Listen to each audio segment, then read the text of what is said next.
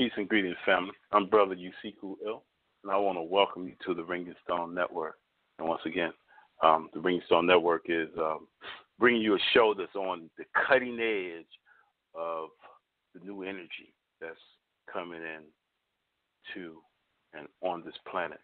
And, you know, we've kind of gotten away from emphasizing nationality or who was born. And I had a conversation with a brother today, and I was like, look, I don't want to argue with you anymore, you know, because there's a certain energy that's coming, and if you're in tune with it, and then it engulfs you, and it carries you away like a genie on a magic blanket. So what I want to do, I want to bring to you, brother, from Columbia, South Carolina. I spent some time this weekend dancing around a fire with this brother Curtis Haru. Brother, are you there? Peace and blessings, and welcome to the Ring and Stone Network. Wholeness, brother. How you doing today? Good vibes, man. How you doing, man? I'm wonderful. I'm truly wonderful, and I'm blessed. Honored to be here today, brother, for the opportunity to guest host. Thank you. Yeah, I appreciate you. And hopefully you come back again and again and again. You know, keep bringing us that information. So what I want you to do, give the people a little bit about you, and then we'll bring your guests in. And y'all, it'll be y'all. Y'all can take it and do what you do. All right? Okay. Good stuff. Again, greetings. Hello. Say my greetings. Like I like to say, good people, my people. Today, thank you all for coming in and listening. My name is Curtis Onyango Haru. I am the CEO of Hakuna Matata Unlimited, where we sell African clothing, primarily Kenyan, and something called vibrational therapy, cultural discourse, and I'm also a college instructor. We can find us on HakunaMatataUnlimited.com, where you can see some of our apparel and some of the things that we do in the community. We just launched it, so getting together, come check us out. The Instagram page is curtis.haru. We can find me at. And today, we're looking forward to diving into an in-depth conversation about reality, spirituality, health, growth, what is spirit, and open source spirituality. What is that, and what does it entail? The Ring and Stone Network shall change the world, as Baby Girl said. The stone is like a ring of a bell, opening the minds and the hearts of the people to the hidden knowledges that elevate the listener. Here at the Ring and Stone Network, our stones vibrate the message of commerce, spirituality, health, and truth, and we share it under culture. A message that is carried out by our hosts and our special guests that come in and share with us. You can follow and subscribe to the Ring and Stone Network from www.blogtalkradio.com/Ringing Stone Network. And you can also find us on iTunes. Sevan Bomar is a widely known spiritual teacher committed to the universal transformation of humanity and the evolution of all beings. After writing and distributing his book freely titled The Code to the Matrix, he has been on a non-stop mission of developing a step-by-step spiritual activation and interactive enlightenment via various innovative platforms such as the website secretenergy.com. Starting in 2009 with his development of his first social network, he began instructing what is now thousands of an ever-growing community through various courses, online, video presentations, and radio shows, assisting a wide gambit of seekers worldwide. Sevan began to develop and hone in on various techniques that has proven to be effective for spiritual, mental, and physical expansion of others. For thousands of active inherent globally, Sevan has now launched the University, which is a virtual institution which features a vast curriculum presented in stages which aims to take the student from neophyte to adept. He currently resides in Costa Rica and is dedicated full-time development to Secret Energy, infusing his knowledge with his experiences. Secret Energy is designed in a framework centered around the core principles of communication, connection, and open source spirituality. Sevan Bomar, everyone, thank you for coming out today. Sevan, are you with us? All right, Wholeness, is everyone able to hear me? I can hear you loud and clear, brother. Okay, that's perfect. It's perfect. All right. It's great to be on. And yeah, thank you, brothers, for that beautiful introduction. And we're definitely looking into getting into this tonight and seeing where this takes us. Going to the depths and to the heights and really formulating something that's going to be able to give people what they need in order to go into 2016. Of course, we want to get some questions answered from all different levels and dynamics. And then more importantly, we want to make the connection with everyone. Obviously, there's people that are coming on this line from different walks of life, and there will be people who listen to this message in the future. So my intentions remain to be as clear as possible and to continue to push this message as strong as we have for the last 6-7 years. And then also, as always, do something dynamic. This phone call reveals some secrets, some stuff that's not known. And, and just get the energy up and get ready to do this as people, as a nation, as a world, as a cosmos, et cetera, and keep pushing it from there. I will say, just for a brief... Okay, go ahead. I guess I didn't put any introduction in there sometimes. Excuse me. I kind of come in like everyone knows me, but that's not the case. But in just, a brief explanation of who I am is I've been delivering this message amongst the community for 6-7 years, primarily online. I have built some pretty amazing websites and released some massive information just all from different aspects, books, videos, things that are rare to find. I put a community together. We got a few apps out there, and primarily what we deal with is advanced spirituality, but now our network is also encompassing other arenas such as finances, mental stability, everything that you can think of to get you into a greater level of success, because all this stuff, it does connect. There's to me, when someone says spirituality as if it's some kind of subject or just something specific that we're going to talk about, I really don't understand that. To me, spirituality is everything and fills everything. And we are encouraged at times to find the blueprint within the things that we're experiencing in life to see how they connect to our spiritual aspects of being, but also to remember who we are as physical and spiritual beings, that we've been designed to be the bridge between those two worlds. And at any point where we cannot bridge those worlds, then we find separation from our ancestors. We find separation from the land of the afterlife. And so one of our primary goals is to bridge that again, to begin to connect humanity to those mysteries, because obviously if there's things such as death that people don't know what's going to happen when that occurs, and there's all these risks in between what they know as their knowledge versus who they truly are, then there's going to be a disconnection within, and that can cause a wide array of confusion and different circumstances that will be unpleasant. So what we want to do is we want to get everyone into understanding themselves more. I use that term personally because I feel like if a person understands first, that means gets themselves together, then they can do the greatest things for others. Perfect. Again, I want to say thank you, again, from brother. I'm one of your avid listeners and practitioners of some of the things that I've learned from the website and other places. And like you said, the website that he has, the open source spirituality on secretenergy.com, like you said, the resources that are there, you find them nowhere else but on the website. So definitely go on to secretenergy.com, register, and become a member, and start to dive deep again and understand who you are, what you are, and all that around you, because it reverberates like the Ring and Stone Network, the Ring and Stone, the sounds, it reverberates, transcend time and sound in the body and everything. It penetrates.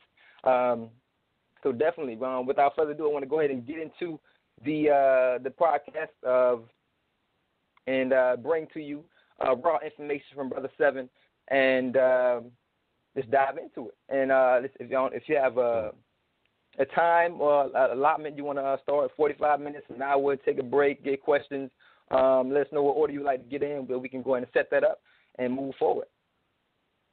For sure. We could take a break at the top of the hour. That's always good for people to refresh and let the brain cool down. And, I will tell people, there's a lot that's going to be transmitted.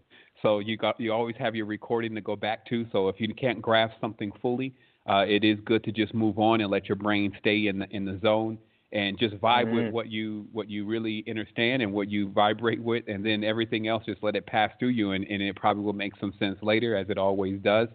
I try to keep people out of the brain gym, like just all the thinking, because we are moving into the all-knowing phase, as the brother was talking about, the big transformation that's actually going to be, well, actually not going to be, but is occurring right now. It's just gradual, like age, right? You just never see it until one day the hip break or something, and you're like, oh, man, I must be old. But actually how this works is that it's a ramping up process. That's how the Earth has always been. The reason why, it starts off at something like even lower than 7.83 hertz, which is the Schumann resonance, is that's the frequency things can grow on. A lot of people are looking for this high 20,000 hertz kind of lifestyle, and they don't realize that is so erratic that no seed can actually take germination on something like that. So the reason why we experience many of the things that we see happening on Earth right now is because it is one of the more denser frequencies, but that also means it's durable, it's long, it has a lot of memories, and it can take you through all the experiences that are necessary for you to grow up into a complete tree. But that doesn't mean always everything is going to be what we call good. And in fact, it actually trains you how to merge the whole concepts of good and bad and to move on to a harmonic horizon rather than confusing what both of those two poles are actually capable of doing. And, of course, we'll talk about that as we get more into the conversation. Really, this is one of those times to where, especially for those that are listening, if you have a question, I'm sure that the host is going to open up the chat room at some point for questions to be asked. This is one of those times where you want to be getting your notepad and pen out and then have your question already lined up if that's something that you want to know about. And then in addition to that, for us, building on this conversation today, there is nothing that's off limits. In fact, we try to breach as many boundaries as possible and shine light and the perfect black into every single area that needs to be delved into in order for us to get some clarity. So that's what we're talking about. So as the brother said, we're going to go ahead and launch right into this. I'm not sure if there was a specific space that, we were going to start in, but yeah, I'm ready. I'm trained to go. Perfect. Okay, well, we'll start off with, as our listeners today, we mainly have Aboriginal and of the African descent people that are listening. So is from all ages and other creeds that listen to, but the predominantly is message going out to the Aboriginal or melanated community. So with that being said, and knowing thyself, diving into self first and then expanding from others, what is some of the, so I understand from following you, from Detroit, right here in the USA, and you went through some of the same filtering processes to dive into your consciousness and expand out. And what was some of the initial problems that you hurdles or obstacles that you face just being in your skin in this lifetime and expanding out from there, and what are some of the far reaches, and how did you understand what is spirit?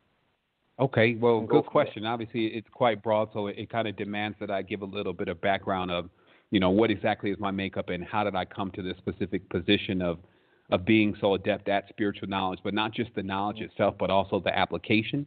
Like I'm deep into the physical also, like how you actually get the activation going on.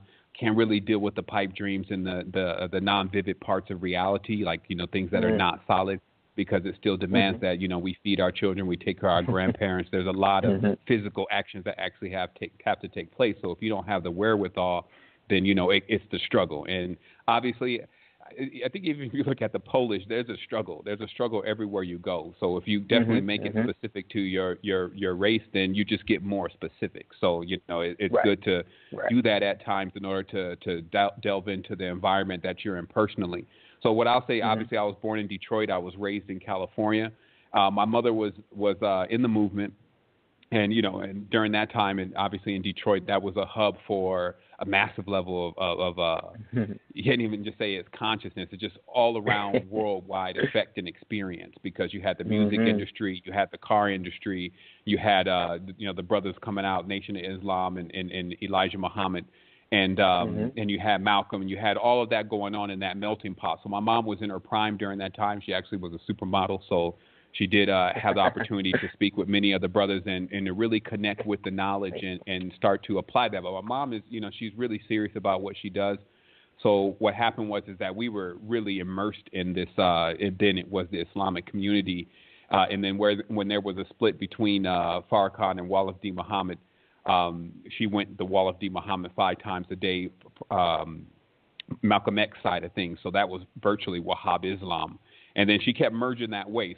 So, I would actually be in the mosque with Arabs more so than with the brothers for a while. And then, when we went to San Diego, she kind of got back in with the brothers because they also had a mosque that was, abiding by that 5 times a day, et cetera. So what I got a chance to see when I was younger is a very rigid form of spirituality, and that was really my early beginnings. And then my mom, whether it was how brothers was just, acting with beautiful women as they always do, and, just the lack of substance that began to occur when the community started pulling apart during the bankruptcies and those kind of things. My mom started looking for another much more expansive level of her own consciousness, because her search was personally to get a deeper and closer connection with God. A lot of our mothers consider God as their husband, especially when they're raising children by themselves. So the closer those relationships can be, then they feel like the more empowered they are to do something about their situation in the great wild beast, which of course is any Western country. So what happened was we were pretty much isolated because she did have the knowledge. So we were isolated from doing things like even going to school. We homeschooled. We didn't celebrate holidays, Christmas, all the games that were played. We didn't really take part in those kind of things. And obviously as a youngster, that was an extreme blow. Like it's very extreme for a youngster to experience something on that level, because you're seeing, all the people around you do one thing and then you're doing something else. But obviously those seeds were planted. And now they're full grown to a certain extent now in my life. But I did go through this process to where I draw real close to the spiritual world, especially when my mom moved away from Islam as much and moved into the Presbyterian and the Baptist and the Holiness and, at least, 20, 30 different churches in her search for trying to figure out what was going on. And in that, I witnessed a lot of spiritual phenomena, because when you're moving through some of these Bible belts and you're moving through these, even Pentecostal church, they work in a different way. They work with the ghosts. So in that, you'll see some real phenomena go on that people cannot question if whether or not something's happening. Now, what's happening is always what needs to be determined. So as a youngster, I was also somewhat of a prodigy, except for I didn't have good conduct. So I didn't end up making it into some of the, the higher end schools to actually let my intelligence fully bud, which I think is a good thing. Instead, I just was always so meticulously and logically charting things that I would even understand the different variations of a person's tongues based on, different churches that I had went to. And I was given a lot of books, the Cetiopigrapha, the Apocrypha, and different works that were more encompassing than the Bible itself. Like, we were always encouraged to continue to read. And in fact, those books actually became my cartoons, since we didn't have no TV and things like that. So my X-Men were basically biblical characters and prophets and things like that. So within a short period of time, I actually gained somewhat of a real inclination to really dig deep into how you become a prophet. Like, what kind of power was Solomon working with and this kind of thing, but at an early age. So what happened was I kind of had a slingshot effect, though. When I reached about 13 or 14, I was just so tired of, church and so tired of just the whole God thing. I kind of just went right out in the streets. And, my life is very enigmatic. Like, I had certain gang relations when I was younger, as most of us have when we're young, and, running the streets with a downtown crew. But I always had this intelligence, because obviously it was just natural to me. When doing homeschool, I had actually completed all the way up to the 12th grade when I was 14, and they didn't allow me to turn the paperwork in, because they said, hey, you got to wait till you're a certain age to turn the paperwork in. And, those kind of things now you even learn that don't even make sense, because they got kids in college that are, 13, 14 years old.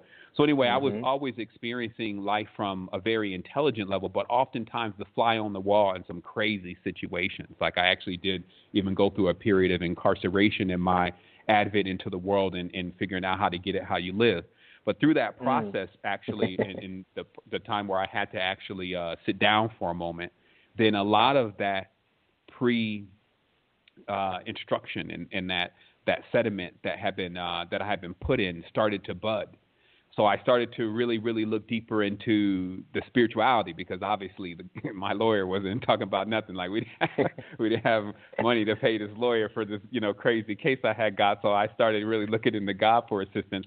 And also, had gotten closer to a lot of the elders. There's a lot of older brothers that are in in a joint that will advise you. You know, youngster, you got to, you know, clean your mind up. You can't do your time like this. You need to educate yourself. You need to spend your time in like you were in the university. So that's actually what I did. I actually went through the encyclopedia all the way up to like F or J or something like that until my my book started rolling in. And what I was doing is I was actually ordering stuff not only that I had before, because I noticed that I had a lot of stories that other people hadn't heard before. I could connect things that were going on in the biblical traditions that didn't have a conclusion in the actual Bible, but I knew the conclusion to those stories. People always ask me, you know, where is that coming from? And I'd be like, man, I thought it was in the Bible. So needless to say that I started developing a very strong connection, and I started actually teaching the Word of God while I was inside. And just sticking with that. And when I came home, I just kind of flew straight for a while. I went back to L.A., got a good job there. Obviously, I vowed never to return to the dungeon again. And life was pretty much abstract, as it is for most people in that kind of phase. You know, you're you know, in the Christian phase, it's like the first step on the ladder. What I would tell people is that, you know, I have a lot of data about what goes on in religious traditions and where they exactly come from, all the way from ancient times. But it's important to see, instead of like demonizing things, because you'll find out certain things that is, you know, really strange, you know, if you're willing to accept the truth. But the thing is that it's all a step on the ladder. So what it requires is that you just keep climbing. If you stay on that step or stay in that dogma tradition, then it could be the most damaging, versus if you just keep it moving, then you'll actually benefit from what I say is like a buffet, the best of all these traditions. So needless to say, later on in life, I actually got myself into another situation where I had to sit down again. And in that process, I actually waxed very strong. I actually went through everything. I went through, you know, all of Solomon's work, his grimoires. I went through York's work. You know, I went through Rashad Khalifa, the numerical equivalent of the number 19 Quran. You know, I went through a lot of works, but more than that, I was having a high level of spiritual interactions when I was going into sleep, or into what I would call what we know now is lucid dreaming. Because somehow, even though I was being confined physically, my spirit would not remain confined. Like, so it just would pass right through these walls. So once I would go to sleep, I would find myself off in different planes. And within a very short period of time, I began to learn how to operate in those planes. You know, what word to do what, how to get into different spaces on a consistent basis, how to actually break dreams that you can't actually get out of generally. So I became very weathered in the spiritual field. So they would call that more or less an initiate. And through that process, I kind of fell out with the Abrahamic tradition. Like, it was one point where I was literally in a direct genuflection with the entities that are part of that field. And I asked about my power, like my personal power. And how I was instructed was that basically none of the power was mine. The power came from them. And then I was just to sit into this position that was basically more like a servant that was on call to do whatever I needed to do when it was time. And I would be instructed on that. So because I was still reading about, a lot of the stuff. I started getting into the Eastern traditions.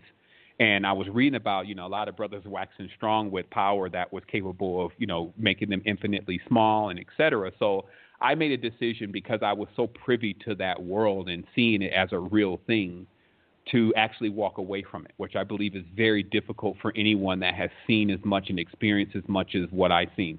Because the thing is that if you're making any kind of contact, this only solidifies more that you're on this path of truth.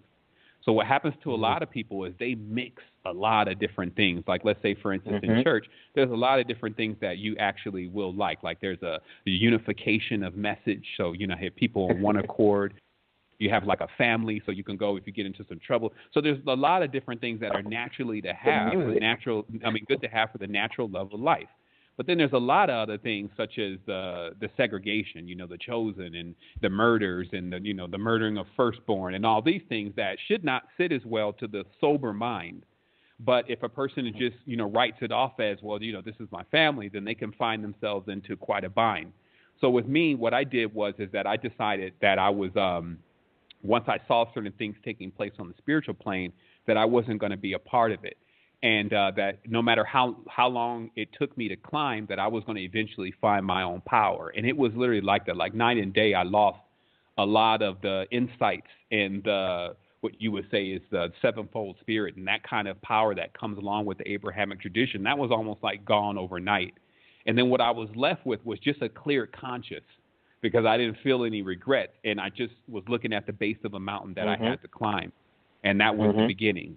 And now, I guess we're about 12 years later after that point. And since then, I've seen a lot. Like I was in Atlanta for a while, and which I call Atlantis. And I was right there during the heyday, like right after the Olympics. You can basically find money on the ground. I mean, it was just jumping in the city, and I was meeting a lot of people. And then what happened is that at a certain point, I hit a huge, massive wake up, like to a point where it made me get rid of everything that I had, and I was very prominent at that point. And I had a huge shakeup. Like I just went into a massive activation where for 2 weeks my chakras were completely open, and I actually didn't even know at that point what chakras were. But because I had so much spiritual experience, I was able to go through the process of actually interfacing with my oversoul, which at that point I took as God, in the process of leading me out of the vortex that I had dug myself into during that process of being in Atlanta and all the things that I was engaging in, which are basically fruitless. So now where I'm at, because during that process, I received a great deal of information. I received a lot of information about the language itself, English specifically, and how it was a coded spell, and how the way we were using it and what the words really meant, if you just look at the words and just literally said it as it really was and found cognates of words that sound the same, then you could unravel an amazing story, because the story can't be changed. You can't just give a person a language one day and say, hey, you know what, here's a new language, learn this language.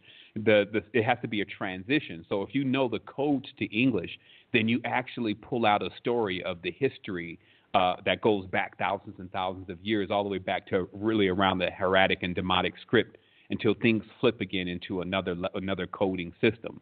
So what I did was, once receiving this information, I mean, it really turned over the tables with everything that I thought was going on. And that was a very riveting experience. And a lot of people have been through that massive wake-up experience where you alienate yourself from your friends and you could no longer meld with the reality, and you're looking for basically your ticket up out of here because you no longer want to be a part of the world.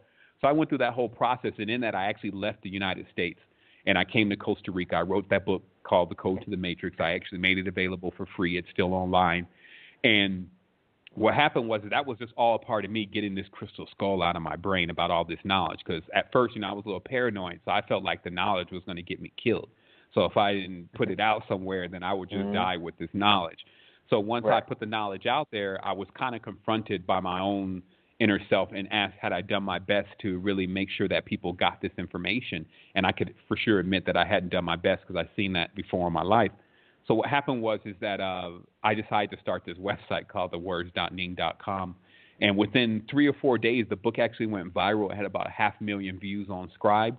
And then I had an email box full of people not only asking me about situations that I had wrote about in the book, but also bearing witness to what they had experienced in their life, and that it was connecting dots for them. So I found a place. I found something to do, and I started going in and writing these long blogs. Resistance2010.com is about 1,500 very long blogs, digging deep into every single thing that you can think about, but real hardcore occultism, like turning nothing down but our collar in many tenses to how we're going in. Because to me, I felt like that to hold my tongue or to hold this knowledge back would be to my detriment. So I made sure that I could do everything that I could to get people to know exactly what was happening here in this world and the worlds beyond this one. And so that's a very crude and brief synopsis of what the last 10 years has looked like for me. And then in addition to that, because I still learn now, like I keep learning, like I'm not somebody's guru. I'm not going to sit down and just explain to you what I've been through. I'm still going. So in that, it keeps me really in thinking in real time with what people are experiencing. And also because we eventually found a blueprint. Now, when I say we, it's because I speak in a collective. I don't believe that anything we're doing is by ourselves. Even breath is an entity itself. So we're never alone. It's just about whether we understand how to draw from the powers. And the powers are all over the place. So it's just really about your attitude, your ability to connect, your resonation, and also realizing what energies are coming from things that you're thinking and objects that are around you, and just being more in tune with you. And that's really the whole game that's being played right now in the false matrix.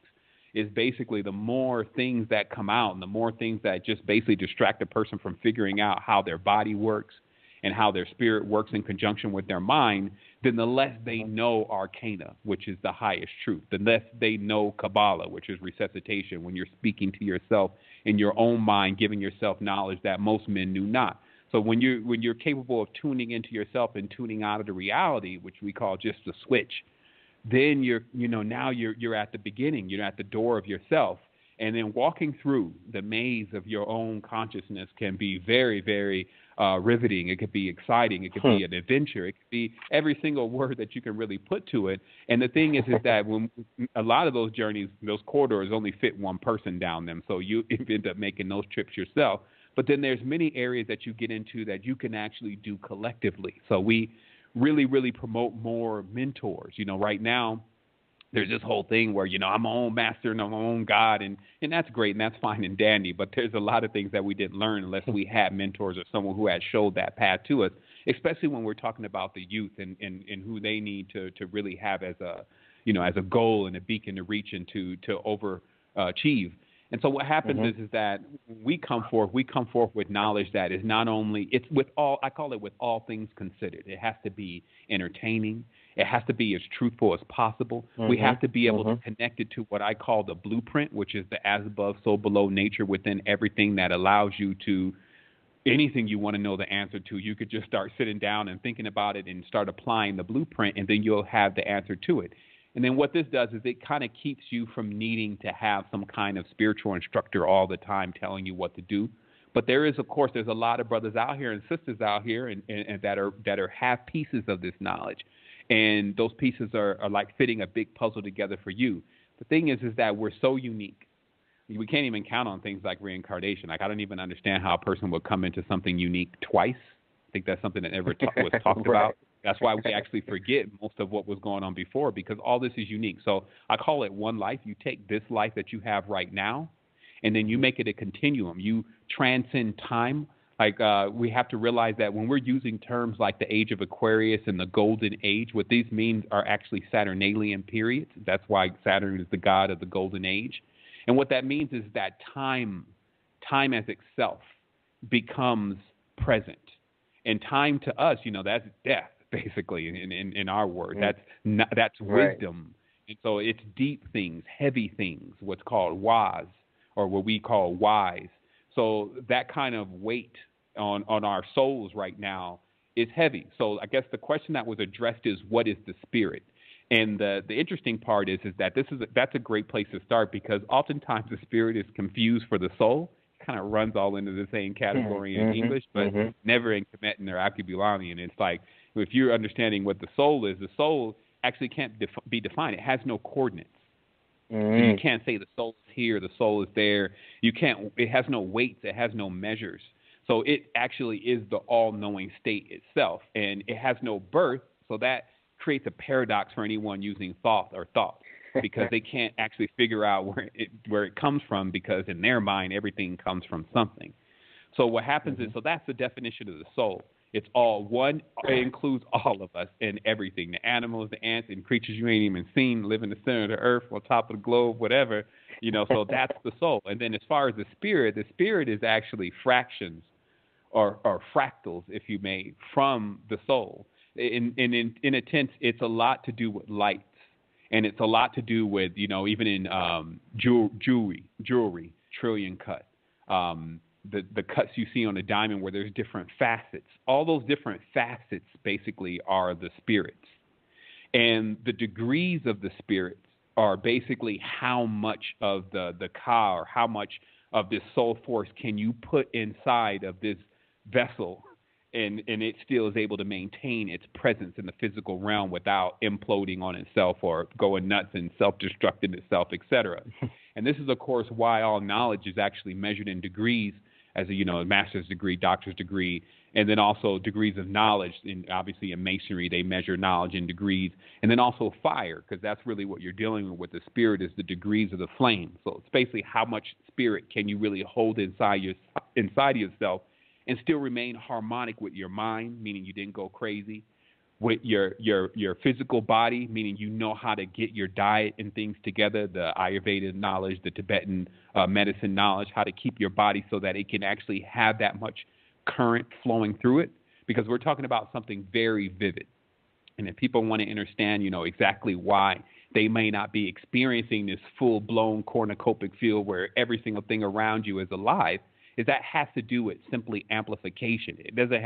It's not that we don't have the power and the ability within us. We have many gifts, the third eye, the pineal, the hypothalamus, all these different organs and glands that do different things. But if we don't have the amplification or the power running through our system in order to be able to activate those components, then they remain dormant. And it's very similar to a thermometer, that when it starts coming up, and this in case would be Kundalini, then you have generally control over your lower chakra centers and then sometimes the midpoint of the chakra centers. And that's actually where most people stop. They stop slightly below where their sexual organ is.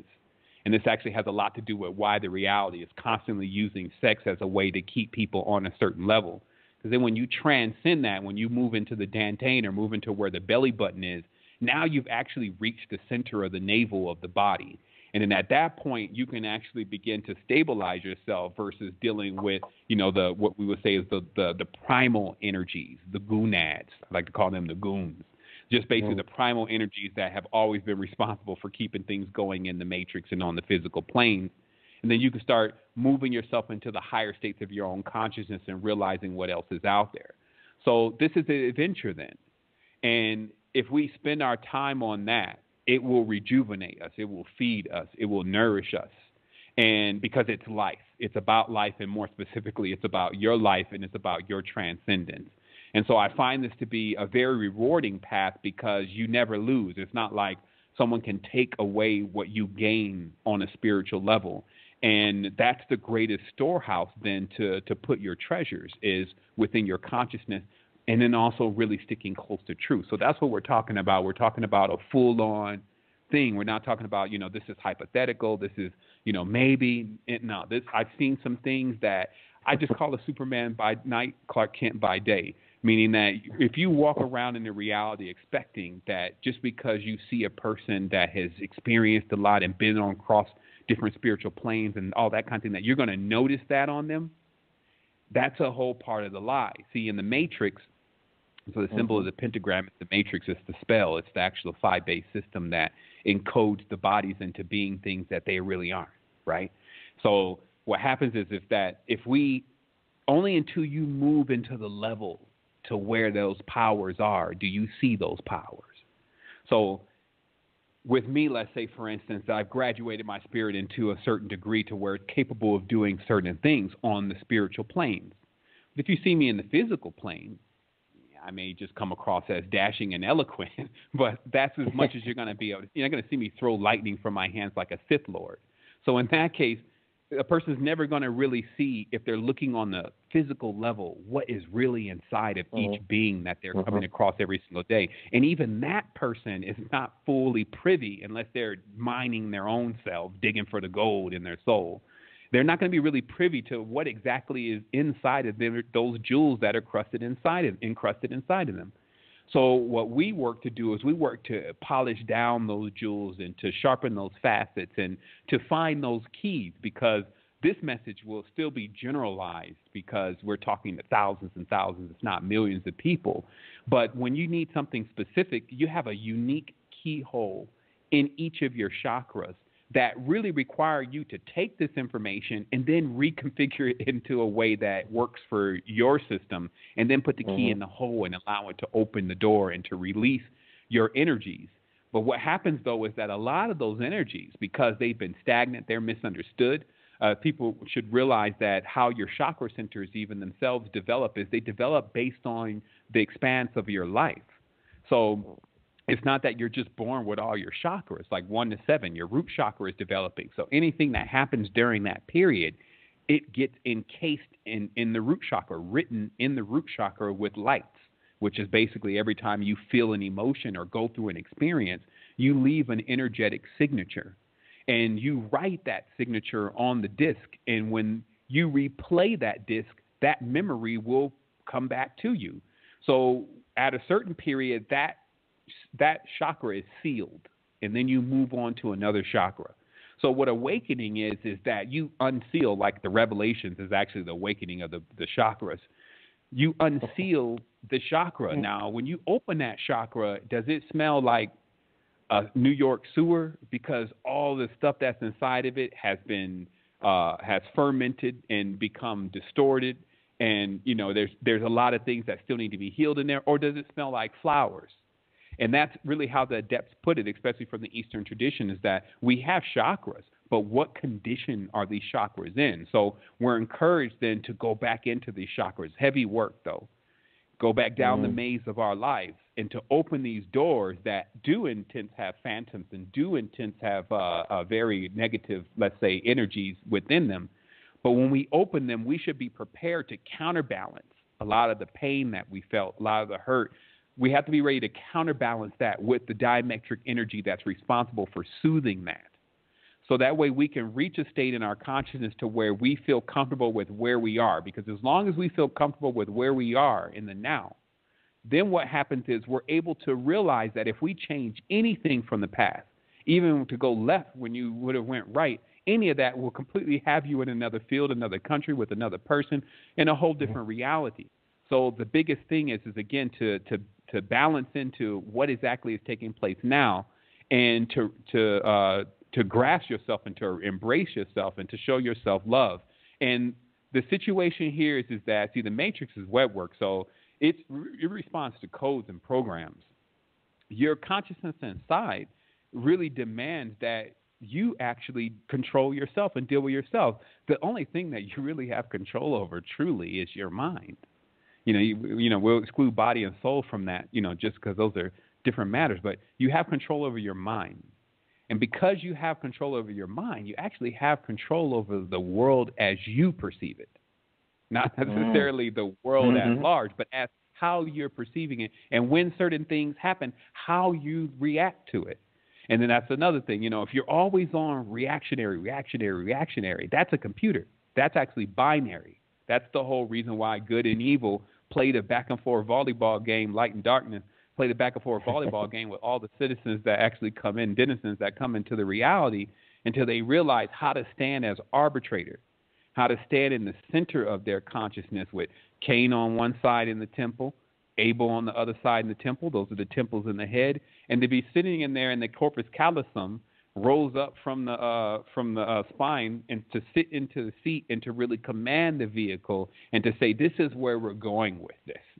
Because if you just count on, let's say, deep knowledge being on a billboard when you're driving down the freeway, or you count on that, hey, if they ever really figure something out, then it would be on the news, or maybe the president or maybe the minister or anybody would tell us, then you're dead wrong.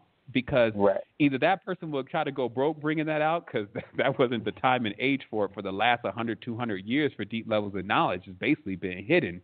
You find it on your own generally and within generally. So getting rid of the whole idea basically that there's not amazing, spectacular things out here that are yet to be discovered by each individual that chooses to make that a part of their life and existence.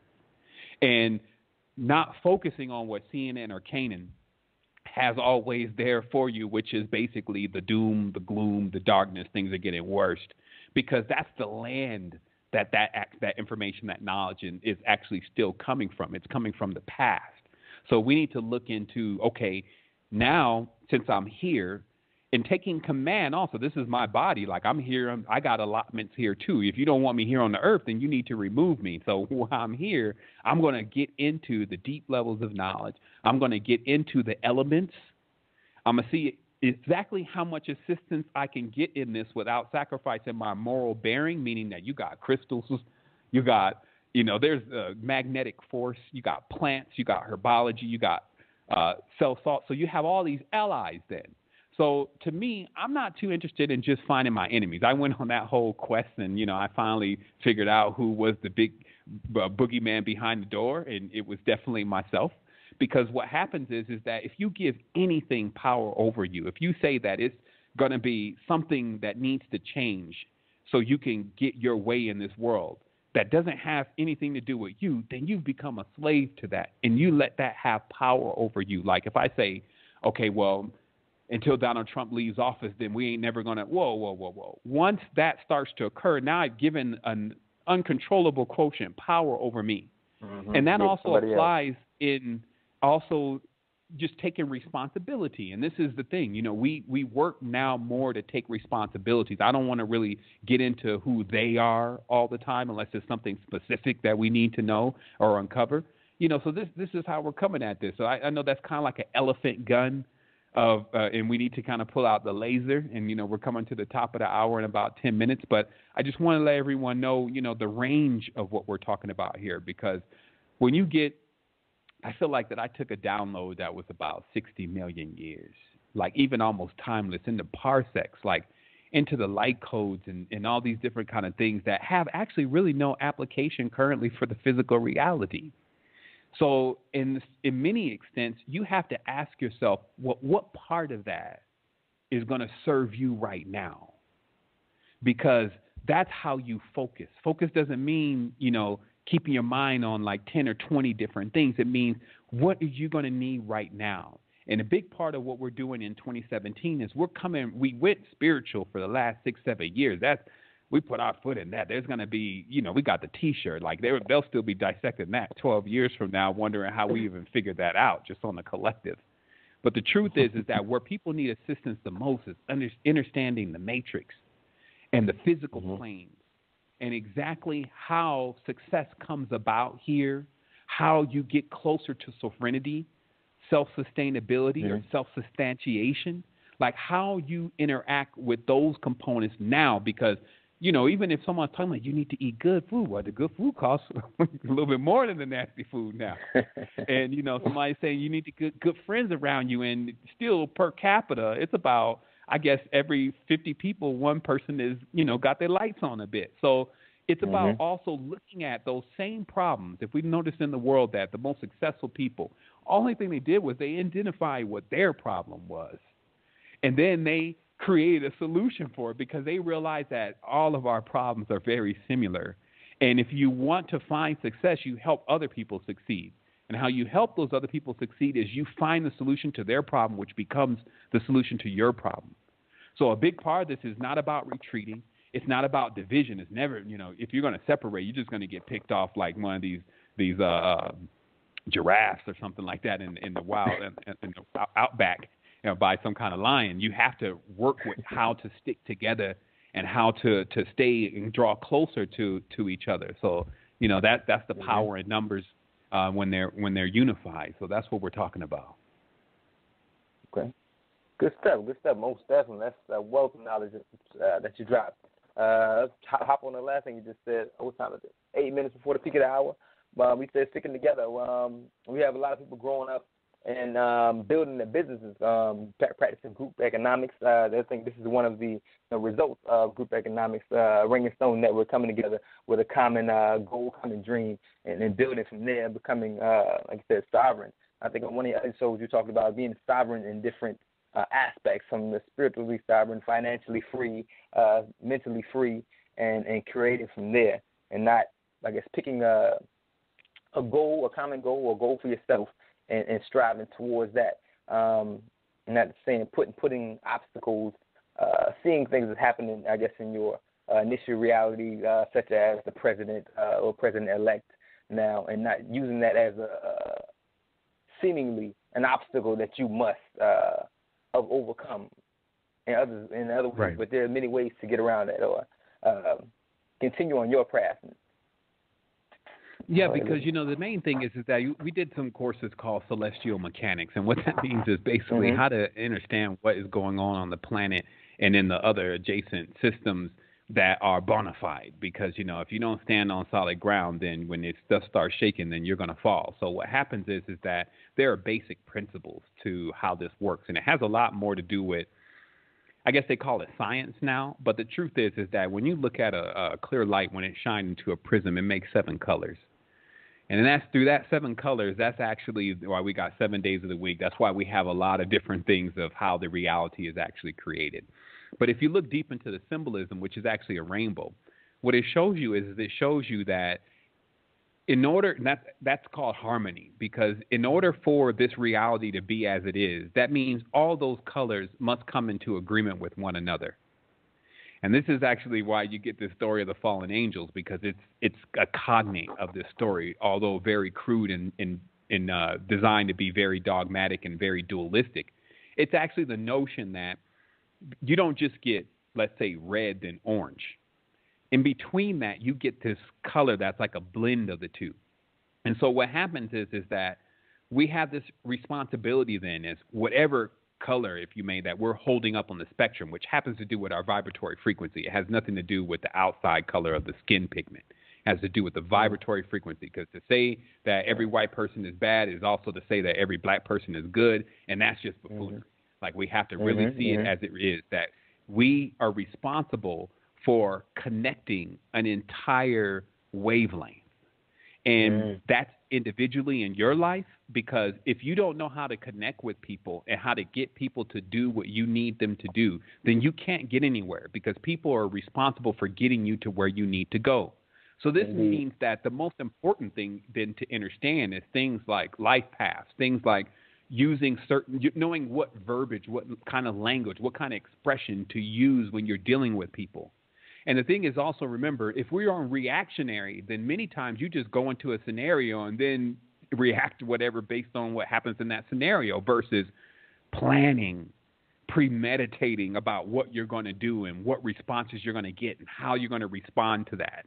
And that's why a lot of this stuff demands for us to just see this as actually serious, because it really is that death is not a game. Generally, it just sneaks up on people, so they generally don't think about it. But when you start thinking about your soul and how serious this is, then you may start when realizing that, hey, you need to actually work with more of a harmonic field if you expect to really get out of here. Then it starts to become more entertaining. But if someone is actually just telling you that all you need to do is basically stand up for who you think you are versus who you really are, which is all-encompassing supreme being, then you can get limited to that, and you can get shortchanged in that. And then your energy can only get beyond a certain point. It's like a person that says that they're going to become a bagger versus a person that says that they're going to change the entire world with their invention. Two different things. If I want to become a bagger, that's pretty easy. That doesn't take much energy. But if I want to change the world with my inventions, that's going to require me to learn some things. That's going to require me to sit down not only with myself, but also in the examination of what's going on in my environment and the things that are around me. So when we're talking about finding success in the matrix and even beyond, it actually has a lot to do with that. It has to do with overcoming the challenges that are presented to us. Like, what do we think is the problem? And then step by step, like if someone says to me, I have this problem, because this is when you got to get specific. How do I fix this problem? Then I could give them the solution to that problem. But there's no one-size-fits-all kind of solution for every single problem. And it requires that you actually go through the learning process and figure out what's really right for you. And so, this is, in the second half, we can get a lot deeper into the actual mechanics to how to make things change, what the matrix actually responds to. I think a lot of times, a lot of this knowledge, we're going right by and we're not realizing how detrimental it is that we stick to that until we learn how to do that. For instance, thinking about things, premeditating on things that are negative, as if that does not actually create a magnet for that. The brain works in a very strange way that anything that you focus and you think about long enough, you draw that kind of energy to you. But it's not just that.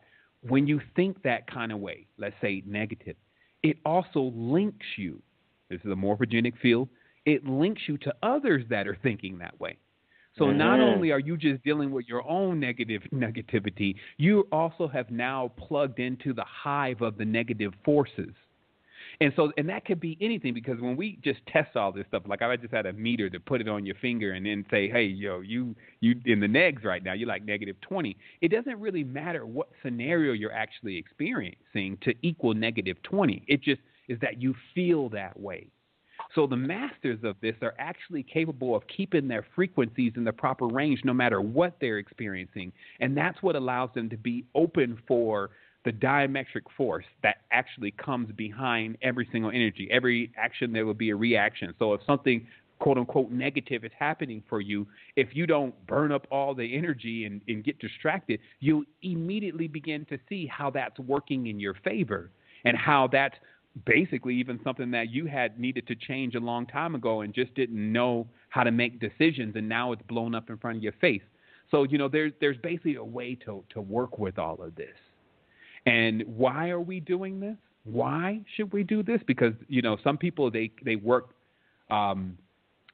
with fear more, right? Like, so for those people, it's because if you don't get it right, if you don't balance out what's going on with your spirit and get it into the growth process phase, only things like voodoo can tell you how deep and dark and strange the spiritual world can really be from the dismembered souls that end up in those planes because they didn't do any spiritual development. Okay? And that's why even that term, when you say voodoo, people are like, oh my goodness, what are we talking about is scary. And it's because it's all about the spiritual plane. And it's not all about roses and rainbows and teddy bears in there. Because you got different kind of souls that have been dismembered in different ways. So if a person's motivated by fear, then that's why. Now, if you're motivated by reward, it's actually being able to glide through this and from this reality with all your memories, which is your energy. Like we'll talk about when we come back, if you remind me, what was found in Kemet with how the world is a motherboard and how you got the circuitry and the stars. And how the memory is the most important component of the planet because that's where the energy comes from. And your memories give you energy because if you think of fond memories, or when you get old enough to only be able to live on your memories, you'll find that they'll drive you and push you further. But even more importantly, if you happen to lose memory, then it actually, in a sense, makes your entire process through life purposeless. You don't remember mom anymore, your children. What will be the purpose? So the memories then, because that's our most precious thing, is what we really need to retain more of. And more than anything, getting into the all-knowing state to where all the memories are. And I'll close with this just in this top half is to remember that what I'm telling you right now, it may seem like you need to learn. And a lot of people always tell you that, hey, you already know this. So really, it's about remembering. It's about putting back on the members, right? So everyone has that. But the truth is also within that is that when we put ourselves in this specific position to really go through the process of retaining our memories and what's happening in this reality, it's a very mature state because it actually begins to make you a custodian of your ancestral path. And what's happened in the past and what needs to be rectified. And where that knowledge is actually really in the stars, contrary to flat earthers, contrary to a lot of people that don't believe in the cosmos anymore, even though it's still moving throughout the sky and it's still affecting things just as the sun affects things and the moon affects things, other stars do the same thing. And what that's generally called is when you understand the stars, then you know orientation. Okay, now let's look at the word. You're orientated. So no navigator selling no cosmos, no ocean, no sky or nothing is going to be able to do that without understanding the stars, which which they call the ancestors, right? So if you don't understand the stars, then you don't understand how they move. You don't understand that the Big Dipper is even, the Little Dipper is actually a quotient of time moving throughout the night. You can tell what time it is if you can see the Little Dipper. There's a million other things that you can do with the stars. But if you don't go through that orientation, that means that you don't know where you are. Because notice how when you go get a job, they take you to orientation first so you'll know what you're doing. So if you don't go to orientation first here and understand how things are orientated, you get the phenomena of what we're dealing with right now in the reality where 80%, 90% of the people don't even know why they're here and what is here even, right? So moving from there, once you become orientated, now you can move with purpose because you know already what's going to happen next. There is actually nothing new under the sun. What's lost is what is the procession of these periods and what's going to actually take place next. And also, where are we exactly in that whole process? And, and that's, things that we can start talking about and getting into when we come forward. So, second half. Yeah. Oh, good stuff, brother. Oh, yeah. Thank you. We're going to top, we at the top of the hour. It's 9:04. We're going to take a 8-minute break. with some music. We might come back a little sooner if the engineer can rock us with some great music. In the meantime, we can take a break, get some water, and come right back. On the Ring Stone Network, we have me as your host, Curtis thru, and also Brother Sevan Bomar has graced us today. So we'll see you in about 6-7 minutes when we come back.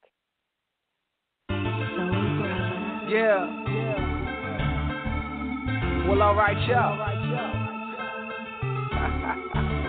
We on the 361. We on 361. Come on, that's right. We on 361, baby. That's right. We on 361. That's right. Come on, we on the 361. That's right. We on the 361. I'm on top of the world. Check it. Now the train supreme. Calculator circulating its equator, rising high to the sky. I'm on the caper.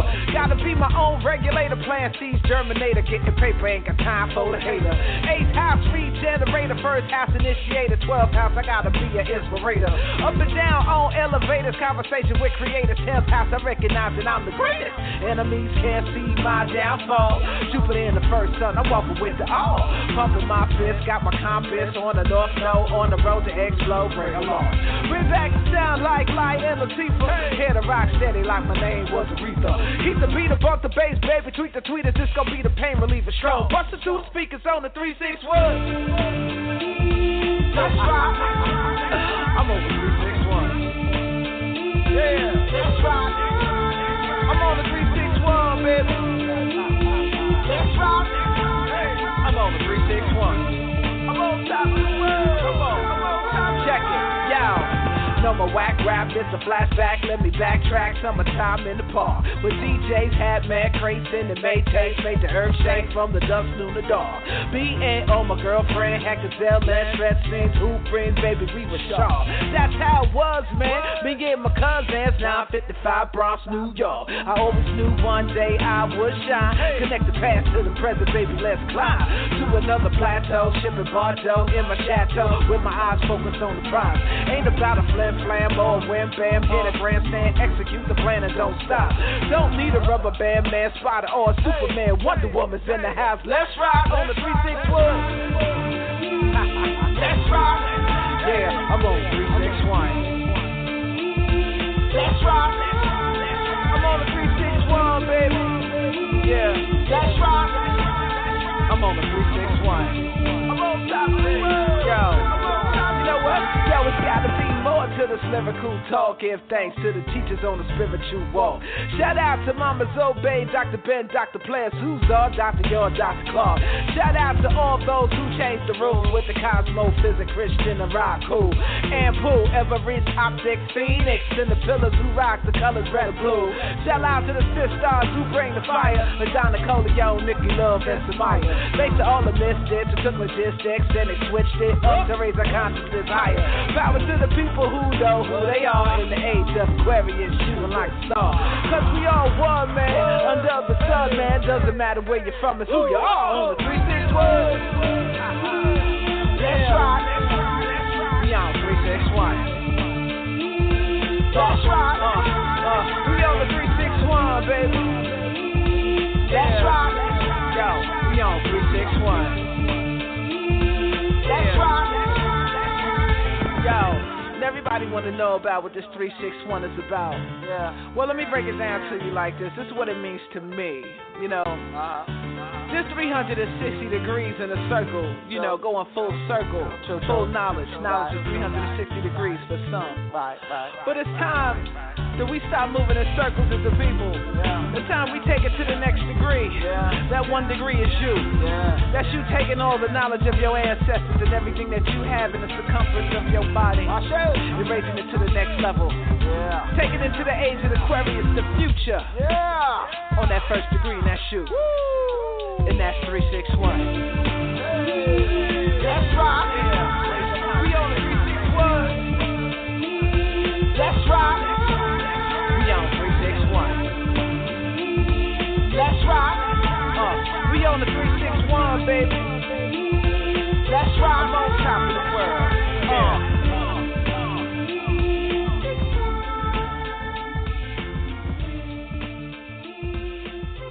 family. Brother Yusiku, welcome back.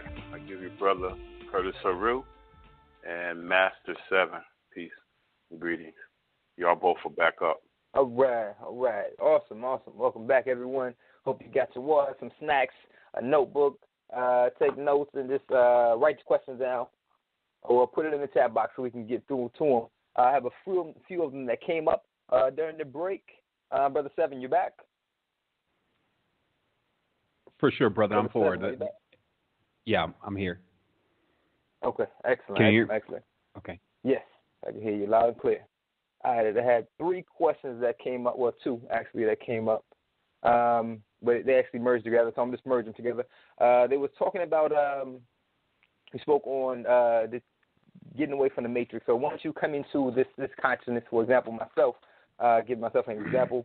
As if I'm in the classroom, for example, I was studying at a particular university, and I was being told, in my projects, I was writing. I was going for teaching, and I was writing curriculums, courses for teaching African melodies, Caribbean melodies, and all this great stuff. Because I was teaching music in a program for teaching music, and that in where I'm at, they said my chairman and professors were telling me I was being unrealistic. Teach the foundation of music before I teach anything else outside of that. And in South Carolina, where I am, you have something called a Common Core, which is a set outline of curriculum that you must teach in order to be in the classroom. Standards and tests that you have every year, and they were saying in that you can't teach that here, basically.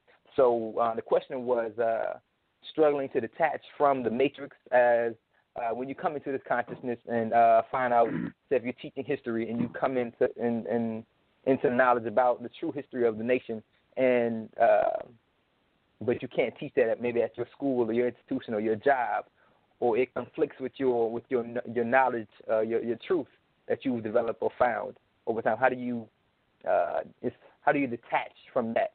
And I guess go into creating your own and doing what you're passionate about when you're kind of relying on the matrix, as in that's where your finances and money are coming from, currency that sustains your way of living. Okay. Well, the first thing is that I believe that the definition of the matrix needs to be fully clarified, so that way people can kind of get clear on the entire field. So the matrix, as the word, which is Greek, is basically a place where things are cultivated. So you can see the ma on the front of it, and it's actually tris, like a mistresses. So it's basically it's a pluralization of multiple places where things are cultivated. So obviously there are multiple wombs within wombs, dreams within dreams, okay? So this also means that a lot of times, what goes on in that classroom is basically a sub-program. It's not the matrix program. It's a Western sub-program that operates on specific mechanics. So when we define, how we're going to get out of the matrix, we need to kind of define that there's the overall matrix, which is the womb, which you generally, me, I guess I'm a player in the game, meaning that I don't really find my existence in the matrix to be such a terrible thing. I got rid of that whole energetic field because it didn't serve me. So what happened is that that's also saying then that I have a purpose. That means that I agree to be here. And so that allows you to move differently with your energy. But when you're talking about sub-programs, right, these are matrices that have been, these are worlds that are systems that have been designed on the blueprint of the matrix, but things have been changed. Languages do that. Tarot cards do that. Different types of systems do that. There's different changes and variations. Religions do that. So they'll move basically stars around. They'll move things into a different position to what they weren't originally. And so for a person that is going into something like that, what they have to do is they basically have to devise a plan, which is more of like an exit strategy. Because either you're going to go into that sub-program and you're going to punch the codes that allow it to respond to you the way you want to respond, or you're never going to get from that subprogram what you want out of that subprogram. So if you go in there, let's say you got a plan, you got a stretch goal. Like in 3 years, you're going to end up developing your a whole entire music system.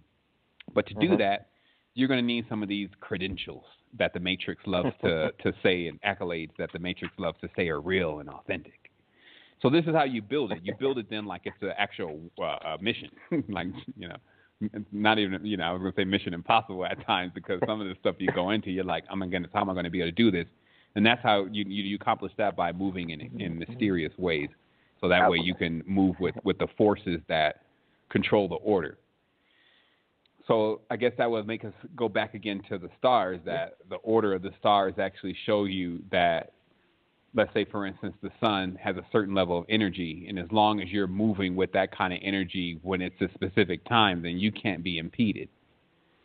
So it's the same thing even in the sub-matrix programs, that when you do certain things that it wants, then it gives you the response that you're looking for. You just need a plan. You can't be going in there every single day imagining that you're going to change a sub-program that has already been instilled within even the meta-consciousness of the people that are participating in it. They generally can't get out unless they want to get out. The signs and the knowledge of how to progress in the matrix has been here since even before I got here, since before you got here. Like, they got ancient records. So basically it's telling you it's always been here. It's just about whether you actually are on that right path to be able to make it out.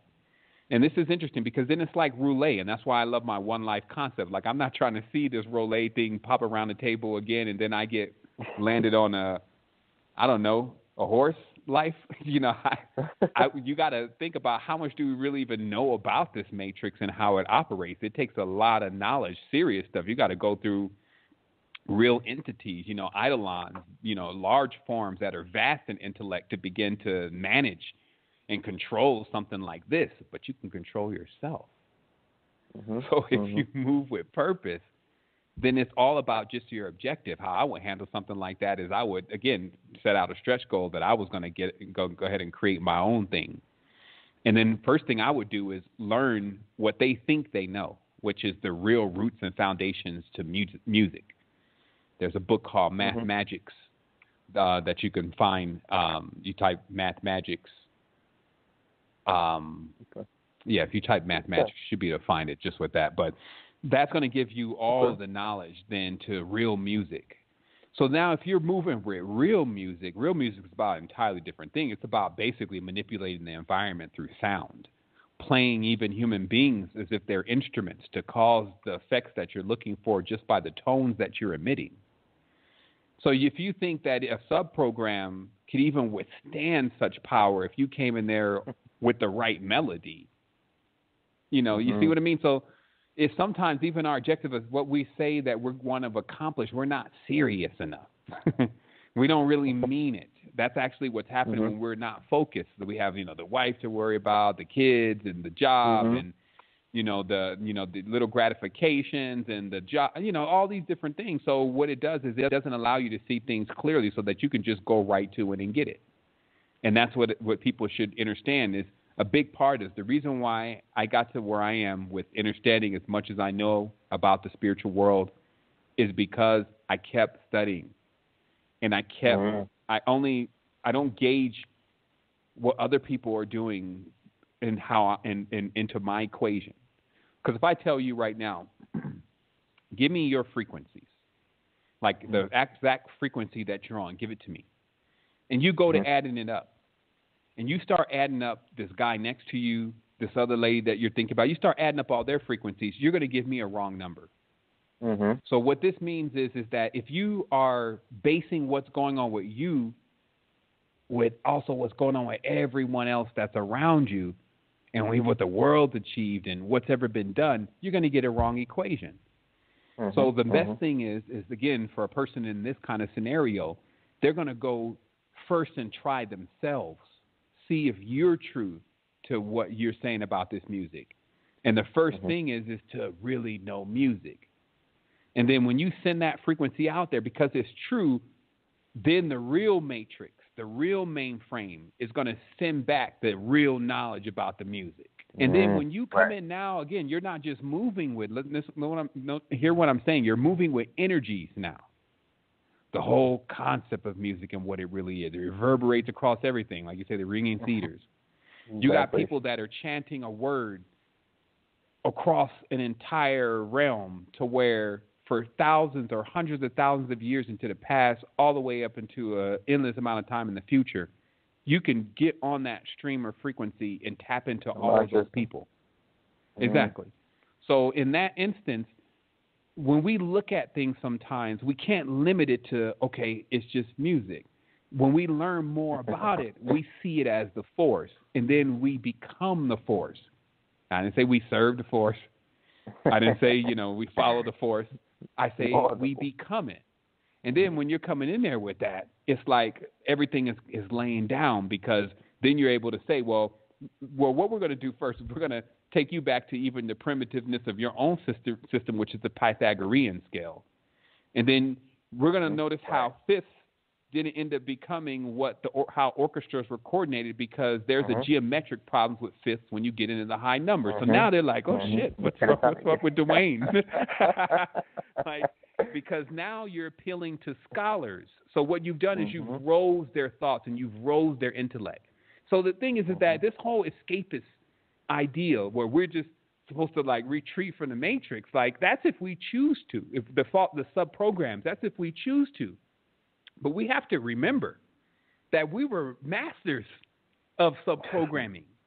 The entire Temple of Edfu is laid out as a central processing unit, showing that in the ancient times, the concept of the motherboards, the computers, memories, all backup systems, all of that stuff was already present. So basically, our ancestors, as I say, they're not in the past. Our ancestors are in the future. Our ancestors are a vibration and a frequency. And the vibration and frequency that they're on puts them in the future ahead of us, because what we've done is we've come down into a seed germ form. Nothing's happening wrong here, first of all. People need to snap out of that whole wrong thing, because if you're in there, you don't get perfection. You don't get how every single thing, the things that you don't like and the things that you like, can all be around you, and yet you survive. Even around you, some perish. But again, if you're doing your equation based on them, then you won't realize that you never perish. That when you close your eyes, something starts again. Some people call that the dream. That's why I say, this world is like a dream, because even when you leave here, you see your great-grandma close her eyes, she will open up her eyes somewhere else. The thing is will she know? Because when you get into dreams that you can never wake up from, you don't think they're dreams anymore. You think, oh, this is me. This is my life. This is where I am. So this is what I also mean by the mechanics of true spirituality. This is stuff out here now. It's like a far cry. What we have to do is we have to dig. That's why I put a lot of the stuff, that I find, I've encased things in, different modes of thought and thinking and pictures and videos and all the different ways that I can find that people can assimilate this kind of deep level of knowledge from where we're at now. But it's there. And if we make the intentions to actually go and get it, it'll come to us. So I'll tell a person that is dealing with the matrix, remember, it's a program. So if you know what to punch into it, then you'll always get the response that you're looking for. And instead of going in there just starting a fight, basically, starting a bunch of actions so there's going to be reactions, make sure those reactions are what you're looking for to achieve your goal. And if you don't have your goal in mind, then that's the whole first problem, because then you won't know how to move the blocks and move the situations that's going on in the matrix in order to get you to where you're looking to get. Excellent. Okay, I'm going to ask a little bit more on that sounds, this first I'm hearing the motherboard and ancient Kemet. But I talked to a lot of some people trying to come into the consciousness and energies and chakras and vibrations, and they have a rough time feeling it, as in it's not physical. The feeling, it could be their diet, it could be some type of block that they have, but I usually just tell them, one of the things I tell them is, to feel something you never felt before, you must feel in a way you never felt before. So what are some ways to amplify your senses, or tap into multiple senses and then I guess we can come back to the motherboard. You mentioned in Kemet. Well, to affect something on. So. Oh yeah, excuse me. To affect something, you must move on the level that it's on.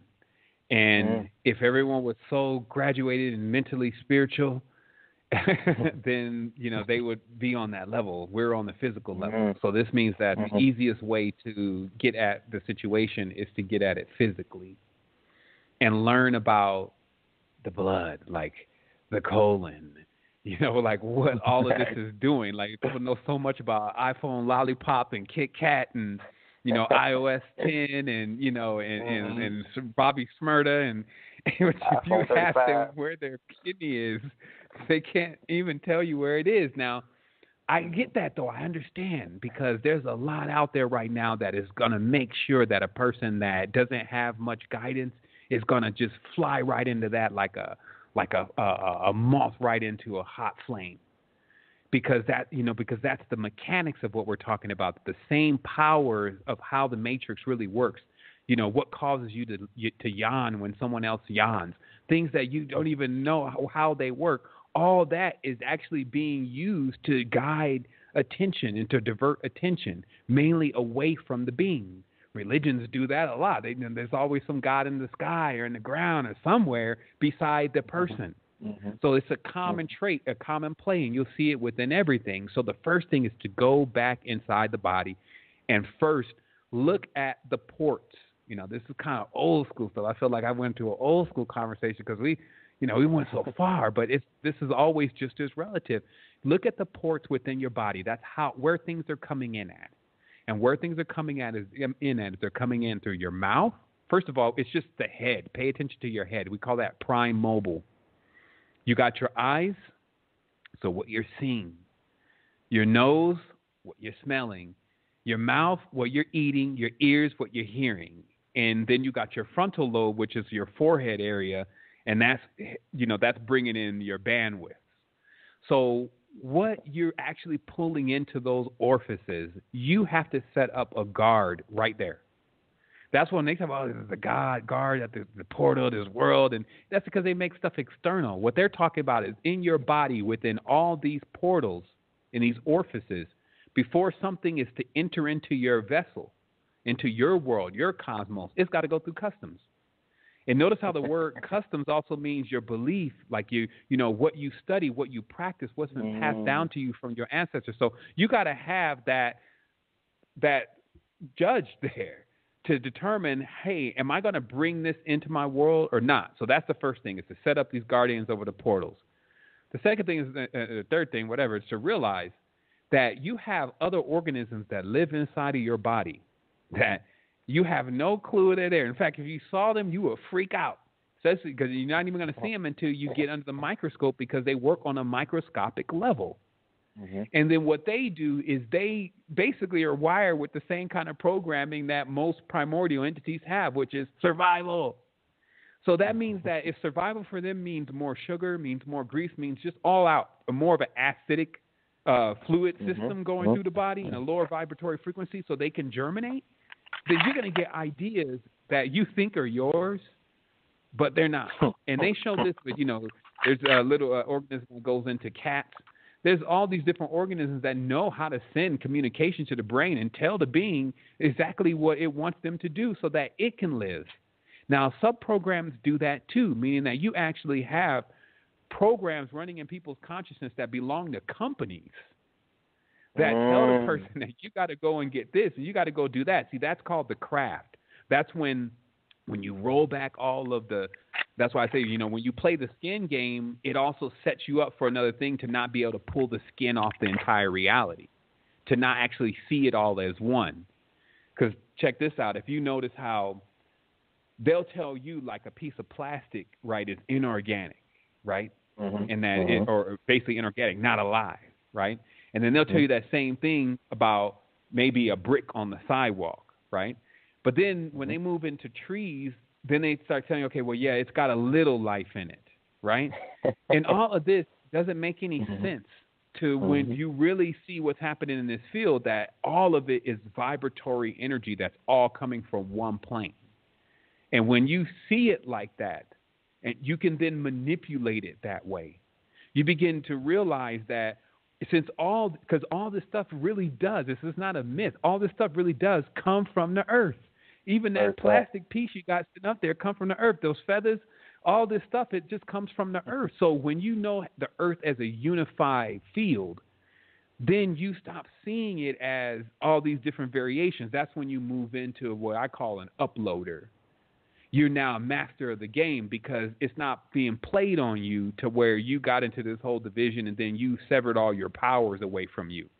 So then even the people that really want to assist you, or the animals that really want to let you know something, the trees that really want to fix issues with your body, you've come into some kind of argument or conflict with them. You see, so and this can be happening 20, 30, 40 different levels of programming going on in each individual, holding them back. And that's what we're experiencing in the reality right now. However, getting out of this kind of thing, because it's like then it'd be like vines trying to choke out a seed from becoming a tree. Mm-hmm. The stronger you get in this, the stronger your roots are going to be when you finally start growing up. And what we can guarantee, that's why this is actually a reward-based system, believe it or not. What we can guarantee is that we will reach the stage of our original envelope, meaning the vastness. The reason why I can't even start explaining these things to you, what I call macrobes, is because they're vast intellects. They carry, it's like the issues going on and the things that are thought about even there, and it's like it's not even on the same framework as Earth. Look at how, let me give you an example of that. In Imhotep's works, which you'll never see, like only certain people refer to them because these books were never published, Imhotep goes on about how he's basically creating the world with spells. And now all these spells are basically just chants and tones and vibrations, and how he creates these vessels and then locks them in a zone for a while until the souls are prepared for them. And then once the souls come and fulfill the vessels, and then there'll be a progress on that plane. And until then they will sleep into a certain geometry.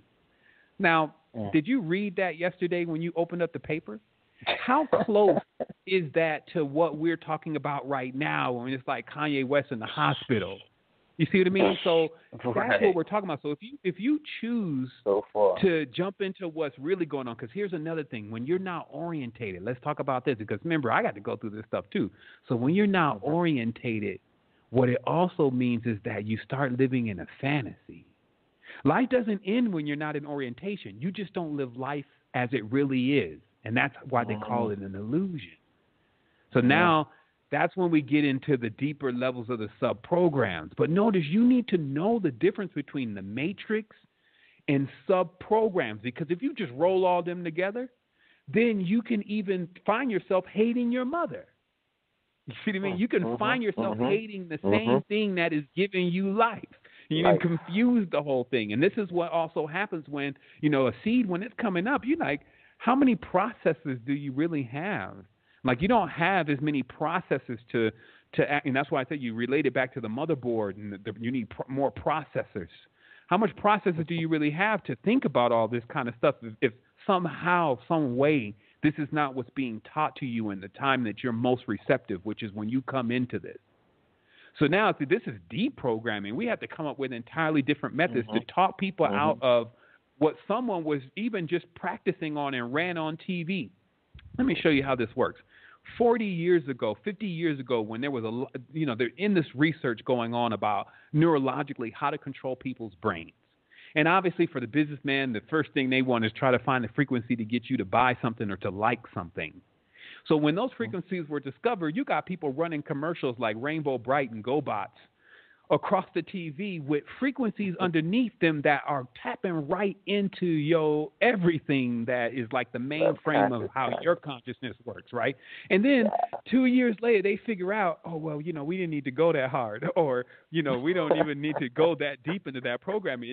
That was way too far. And now it's the song on the show changes. Now, all this stuff, you don't even know what's going on, but yet you can't get the song to some commercial or something out of your mind, right? Right. So the thing is that this is why Earth becomes the adventure, because it means that this is all happening to you now in real time. This is happening to us. This is not something just to contemplate on. We don't have to work. We don't have to think, is this being done? Like we can snap all the way into, this is being done. Now what do we do about it? And the interesting thing is that every time the problems present themselves, which are only shadows, they can never act for one moment that the light did not exist before the shadow, or that they at least both don't come at the same time. So that means that the solution is always available right there where the problem is. And then when we look at right now, the same thing that is virtually destroying the world, which is this basically the internet, the internal network that they're putting inside of everyone in order to unify the field, but in their technological way, right? That same component actually can indeed be the one that lets everyone link up with each other, get the knowledge to each other that we need to have, and then let us learn how to turn back on the organic system, which is what all those fields, like the picture that you have on the show, and many of the other geometrics or geomantic fields that are around the Earth, the original organic network, the actual mainframe. Because then what you're dealing with, and if a person wants a little insight into that, is you're dealing with the ship then, because that's what Earth it actually is. It's a mainframe. We will all sit on this joker like the Starship Enterprise, all of us steering this to where we all collectively want to go. We're doing that now. It's just we don't realize that we're being collectively motivated to move it into the field of the Abrahamic traditions and the prophecies that have always run across this earth for the thousand years. If somebody's looking to really exit the matrix and assist others in doing that, getting out of these sub-programs completely, they would actually conclude the dogmatic theism of the Abrahamic tradition, which ends in the deluge.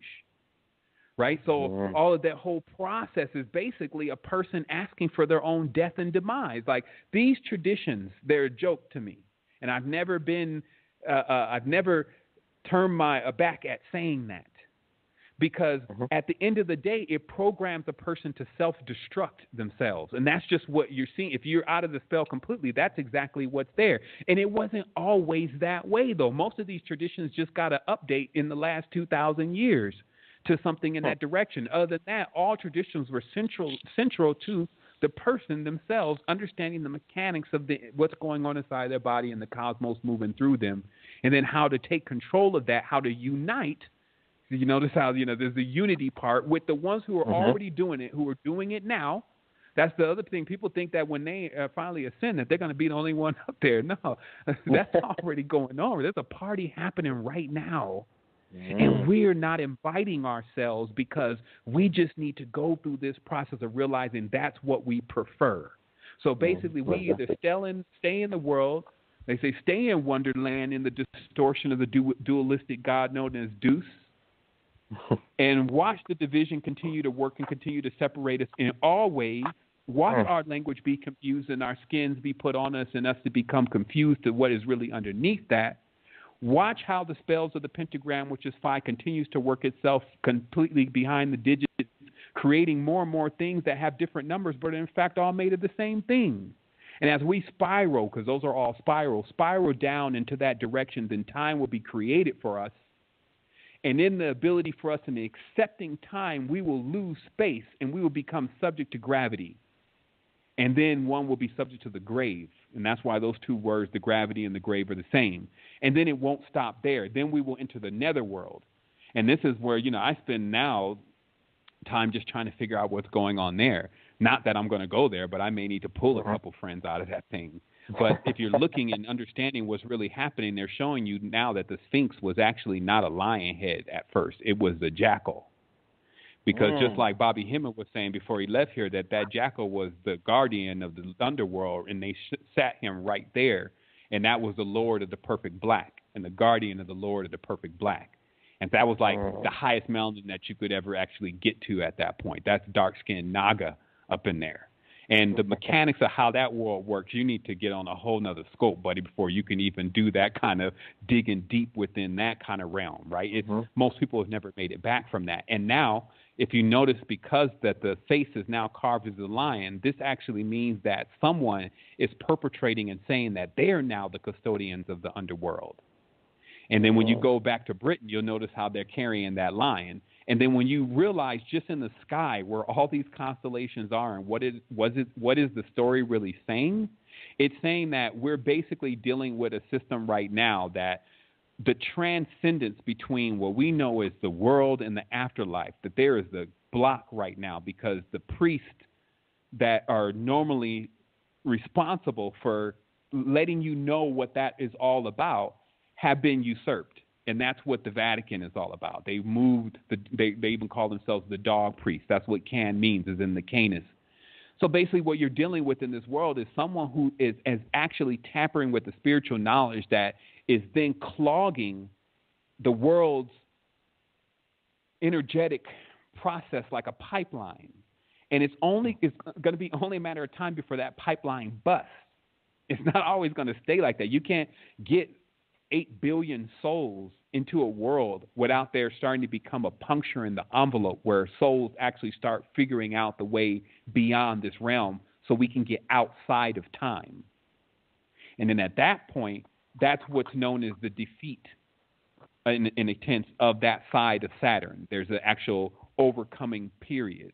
And that happens for each individual. You don't have to wait for that to happen on like a cosmic scale. You can bring this phenomena on yourself at any point in time. Like people were waiting on 2012. I was like, shoot, I'm going to do the 2012 to myself and line it all up. And from that point, I went on with it. Happened for me in 2012. But for the external world that was waiting on something to occur, they just had to go in and make new dates. You see what I mean? So it's about being here right now, getting to what you want. Like you can do it right now. Somebody, you want to know something? I got 20 more minutes here. Type it in the chat box right now. I'm rapid fire weapon, but I can pierce through anything. If you just read between the lines and see what I'm saying is that anything you want to know, you can know the answer to. But if you find yourself not knowing your major question, then that's what you have to get off the phone today and start looking into. You have to start saying, okay, so what do I want out of this anyway? What do I really expect for this to look like? Because the thing is that the world, and I heard this saying the other day and it really clicked with me, the world doesn't owe you anything.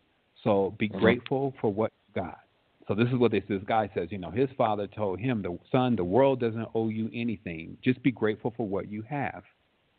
So he says, so I created my own world. That's really what you need to realize now is that, okay, the matrix is going to be the matrix. But again, you punch in the codes, it responds to you where you want. But the truth is that you can create your own world. You were given all of those gifts. And if somehow in this, through whatever mechanic, they make you believe that you cannot take over your world, then that's going to be in your own detriment. It won't be because the abilities are not there. And that's, and that's where a lot of the people now, is the greatest deeds is just to stand up and to actually start delivering that kind of knowledge and information and explain to people, obviously there's a step-by-step. I got thousands of recordings at this point. There's hundreds and hundreds of hours step-by-step process. So just so people know, this is not something you're going to get in one conversation. You're going to have to spend the time and go over those archives. The whole university. Exactly. Well, even then, before the university is just because people wanted a curriculum-based system that they could feel like they can invest in. People have mental problems going on. We all do. So many people believe if they don't pay for something, then it's not worth anything. So I spent 5 years delivering diamonds and gems to the entire world to see only 1,500 views. When I started saying, okay, there's an anniversary, I'm going to put it all in this whole thing, and then that's when people start coming in. You see, so it's just, and that also teaches you a lot, though, because if you're just giving everything that you have away, you don't have reciprocation. And that doesn't allow you to grow your dream and to grow your vision. Now, if you are straight, if you can count on yourself, if you have a good core, then you know what you're going to do with these resources. But you do need those resources. So, this is a real thing. And so that's why I teach people on all levels. Like I can teach how to, make it in this world, how to get resources. Like look at crowdfunding right now. Like look at desktop fabricating. You got 3D printing, you got laser cutting. All this stuff these machines are between $5,000 to $8,000. So, you can work at McDonald's for half of a year to get a machine to end up printing more print money basically by just creating and making items that come from your own consciousness. Another thing, just remember this. The greatest things that you ever have come in the form of light and sound.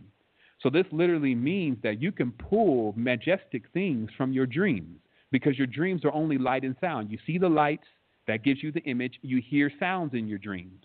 So from that alone, you can bring things from the dream world into this world because those are the seed germs to how everything grows. So you see the process then.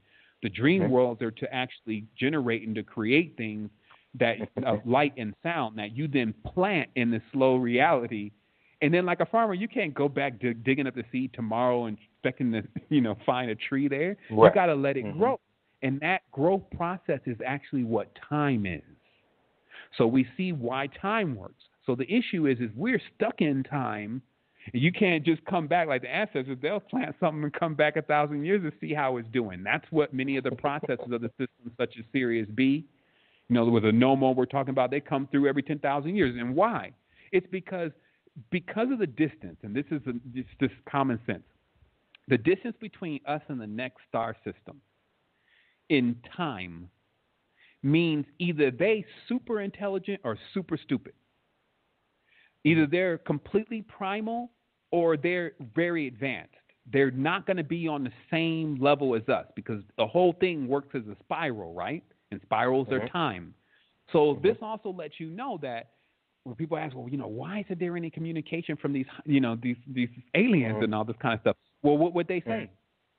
Even when you get a little bit intelligent, you'll start learning how not to hang around just dumb people all the time and how it just really craps your style, right? And then likewise, you're going to go talk to somebody that's super primitive. I mean, language has not even been developed. You may get eaten. So what I'm saying is that you have this space then, the matrix as they call it, that you can go into and literally, I mean, you see how it can be made, people can be made to believe that there's so many disadvantages here when you only go like 50 to 60 years ago and look at your grandparents and they can let you get really familiar with disadvantages, like walking 50 miles to like just not being allowed to read, like those kind of things. Now the thing is blown open, like knowledge is there, but people don't read anymore. So, that, and this is how the times turn, times change. Go ahead. Yeah, the questions came up. Someone said they're talking about AI. They said AI, artificial intelligence, I'm guessing. Good, bad, or indifferent. They wanted some clarity on that. The perfect pinnacle of this reality is when artificial intelligence meets hypersentience. That's the end and the beginning of a reality. So artificial intelligence, which is kind of a strange word since it's still learning from something, mainly us, is involving deep thinking, which is what they call it. Deep thinking is gathering a lot of data and then teaching the computer how to analyze that data. Now we have another piece of equipment that may have went, just not in the scope of everyone else that doesn't study that field, but just quantum computing. And what quantum computing explains, which I get into this in the university, is it basically explains to you that, one, that English is actually not capable of explaining to you what quantum even is. It doesn't have the verbiage for it. The much that we can explain is that the computer is using different parallel planes. So there's admittance that there's other parallel planes, different parallel planes to process equations that cannot be computed here because there's not enough space. Just like in your computer, right now, if you try to send a massive equation into your computer, if it doesn't have the right space, the megabytes memory, it can't perform that equation. So what we're looking at then is that there's a place where this all merges. And that's why silicon and carbon on an element level are very, very, they're like cousins. Like even if you put a piece of silicon next to a piece of carbon, and you have a gas spectrometer, you'll notice the process of silicon and carbon attempting to communicate with one another. So I guess silicon has a little bit more use than making big booties then. So what it turns out is that there obviously computers are made out of computers. And so then those are black silicon chips, right? And then even the Kaaba, there's a stone that's encrusted in the center of it, and that's made out of the same matter that most of the processors that you find in Kemet are actually made out of, and that's Ma'at. That's the perfect dark. You see what I mean? Or what's called wombs or incubators So what we'll find basically is that there's a lot going on with the computer world and with technology that is identical to spirituality, and it's just because that one is clearly the parent of the other. That entire reality and the things that we come out with as inventions, such as the camera, the lens is the eye, the hair is the antenna, the microphones are the ear. All this stuff is just taken from the body. So this is why there was always that scripture that said man's knowledge is foolishness to God. It's just because if someone's ever trying to tell you something about they created something out of your stuff, it's like laughable because it's like, but I had to explore all of what could be done with that element before you even started looking at it or playing around with it. So what people should understand is that this is beyond the positive and negative. This is the phase that is coming, and it's going to be like the Trump thing. Are you going to be prepared? Like you see that the trucks have replaced the truck drivers, so they got the self-driving trucks. So this is the first advent of explaining to you how when something more efficient comes along, because you've been put into a non-efficient role, how it will supersede you. But our original configuration wasn't to drive around no trucks. So it'll be the same thing as what happened with when the computer age came in, and then in the other age, the industrial, were building buildings, masonry, all that kind of stuff was the biggest thing. And then now all those people who didn't know how to do anything with computers, they got phased out. And this is why you have to always keep moving on the ladder. What I encourage people to do right now, a big part of bringing your creations into the reality, if you get into that type of thing, is actually working with CADing, which is computer animated drafting. That's how, build shapes, learning, the primaries, the solids, and how those work in conjunction with other shapes. All that allows it to click for you when, even if you're in one of those sessions and you start, going through your breathing techniques, or maybe you have some kind of element and you start seeing these geometric fields in your visual, and you start using the third eye, you see a lot of geometry all of a sudden. So the world takes on a different form. So if you know geometry, then in CAD, it starts clicking for you that, okay, when I put these different kind of shapes together, this is the kind of energy that comes from that. And why people may not be able to see that, there's a lot of things they can't see. It doesn't mean that it's not there. But, and so that's the thing, is make all of this serve you. You are the master. And that's why, everyone's always trying to find the next thing to be afraid of. But the truth is that, get this computer in the room and let it deep think on figuring out how to interpret all the scriptures on these walls or something like that. Make yourself useful, droid. That's how I come at this, all of this stuff. Like, whip yourself up. Like, you're in the presence of the Atra Hasis. You're in the presence of the Nisubiti. Like, get yourself together. And this is all elements, all colors, all creeds, anything that moveth and it feels like it's dense and haveth life. Serve the purpose of awakening the species. Like, that's, tend the garden. And that's how I come at it. I found that way makes stuff happen, because you get to a point where you're charged a different way. See, the thing is that it's very difficult for negative Islam. Islam. Oh yeah. Go ahead, Brother Sevan. Before you start another topic, I just want to make an announcement. For those of you that are on the computer, call 515-605-9354,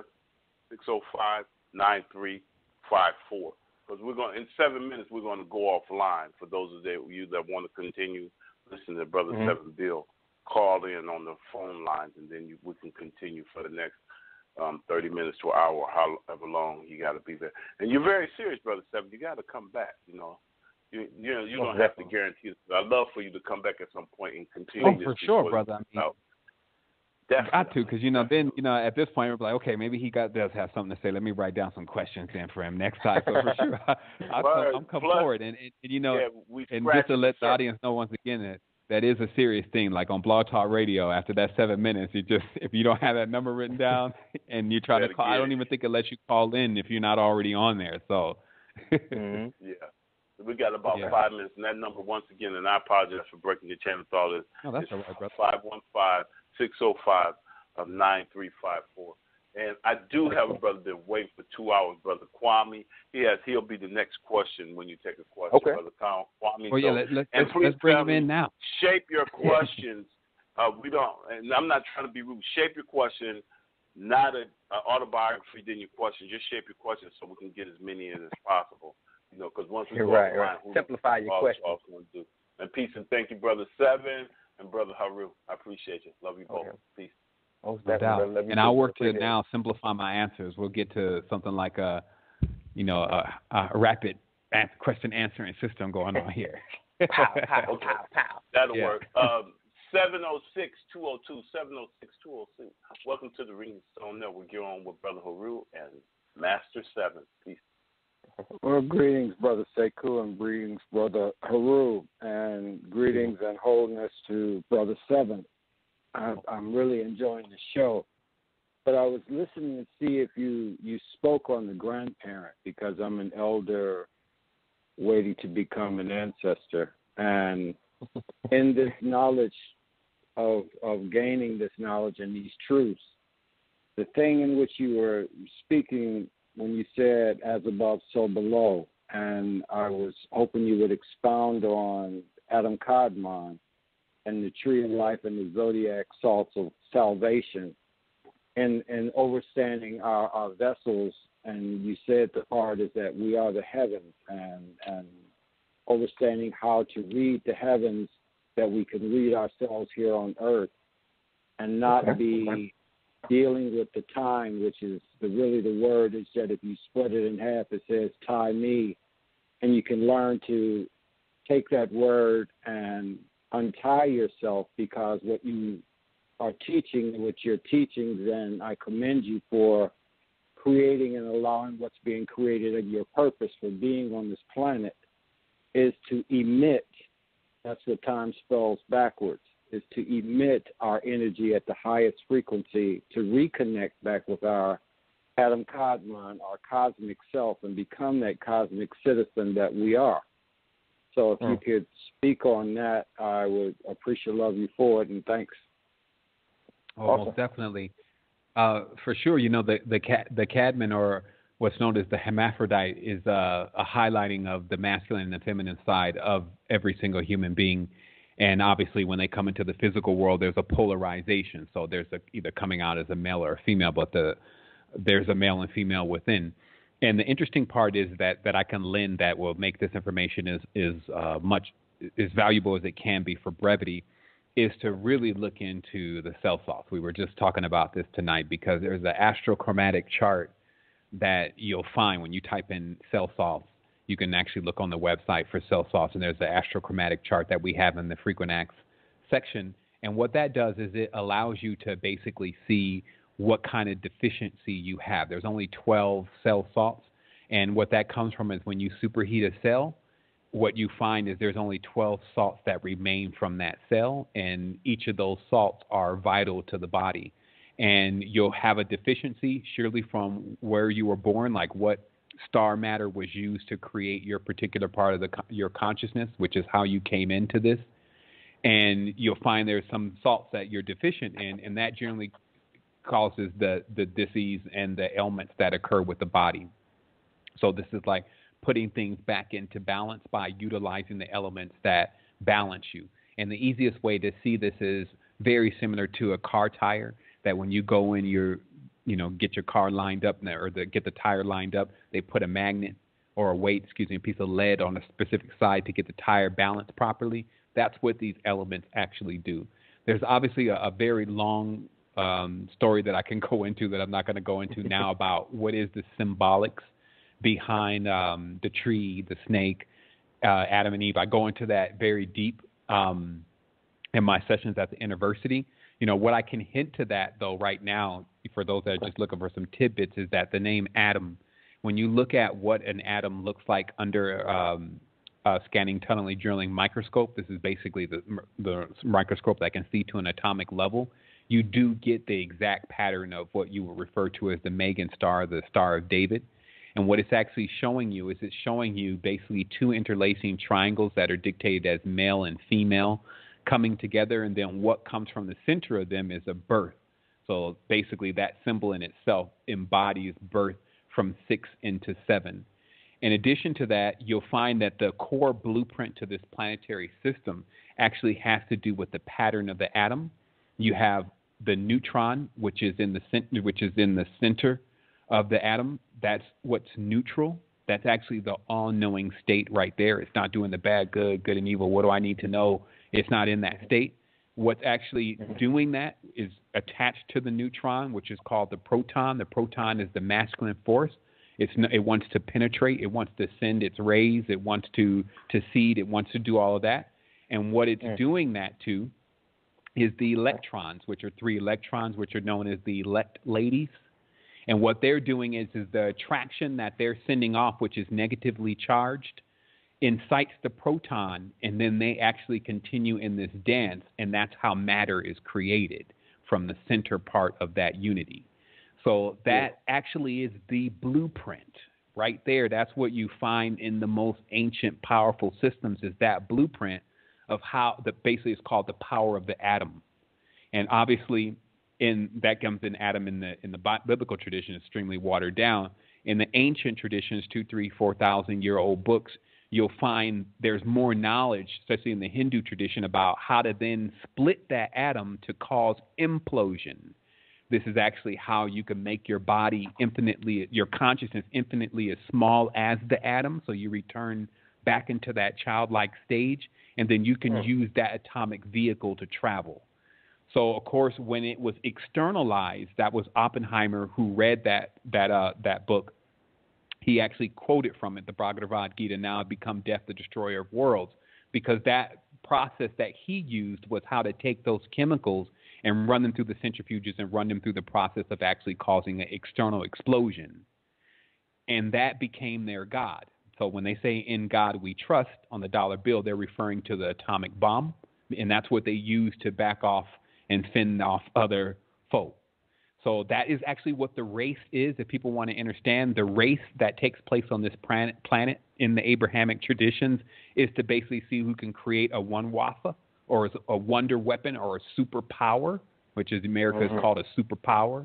And this is also a spiritual reference more than it's a physical reference, because all these chemical structures, as you'll study in alchemy, actually have a real personality going on with them.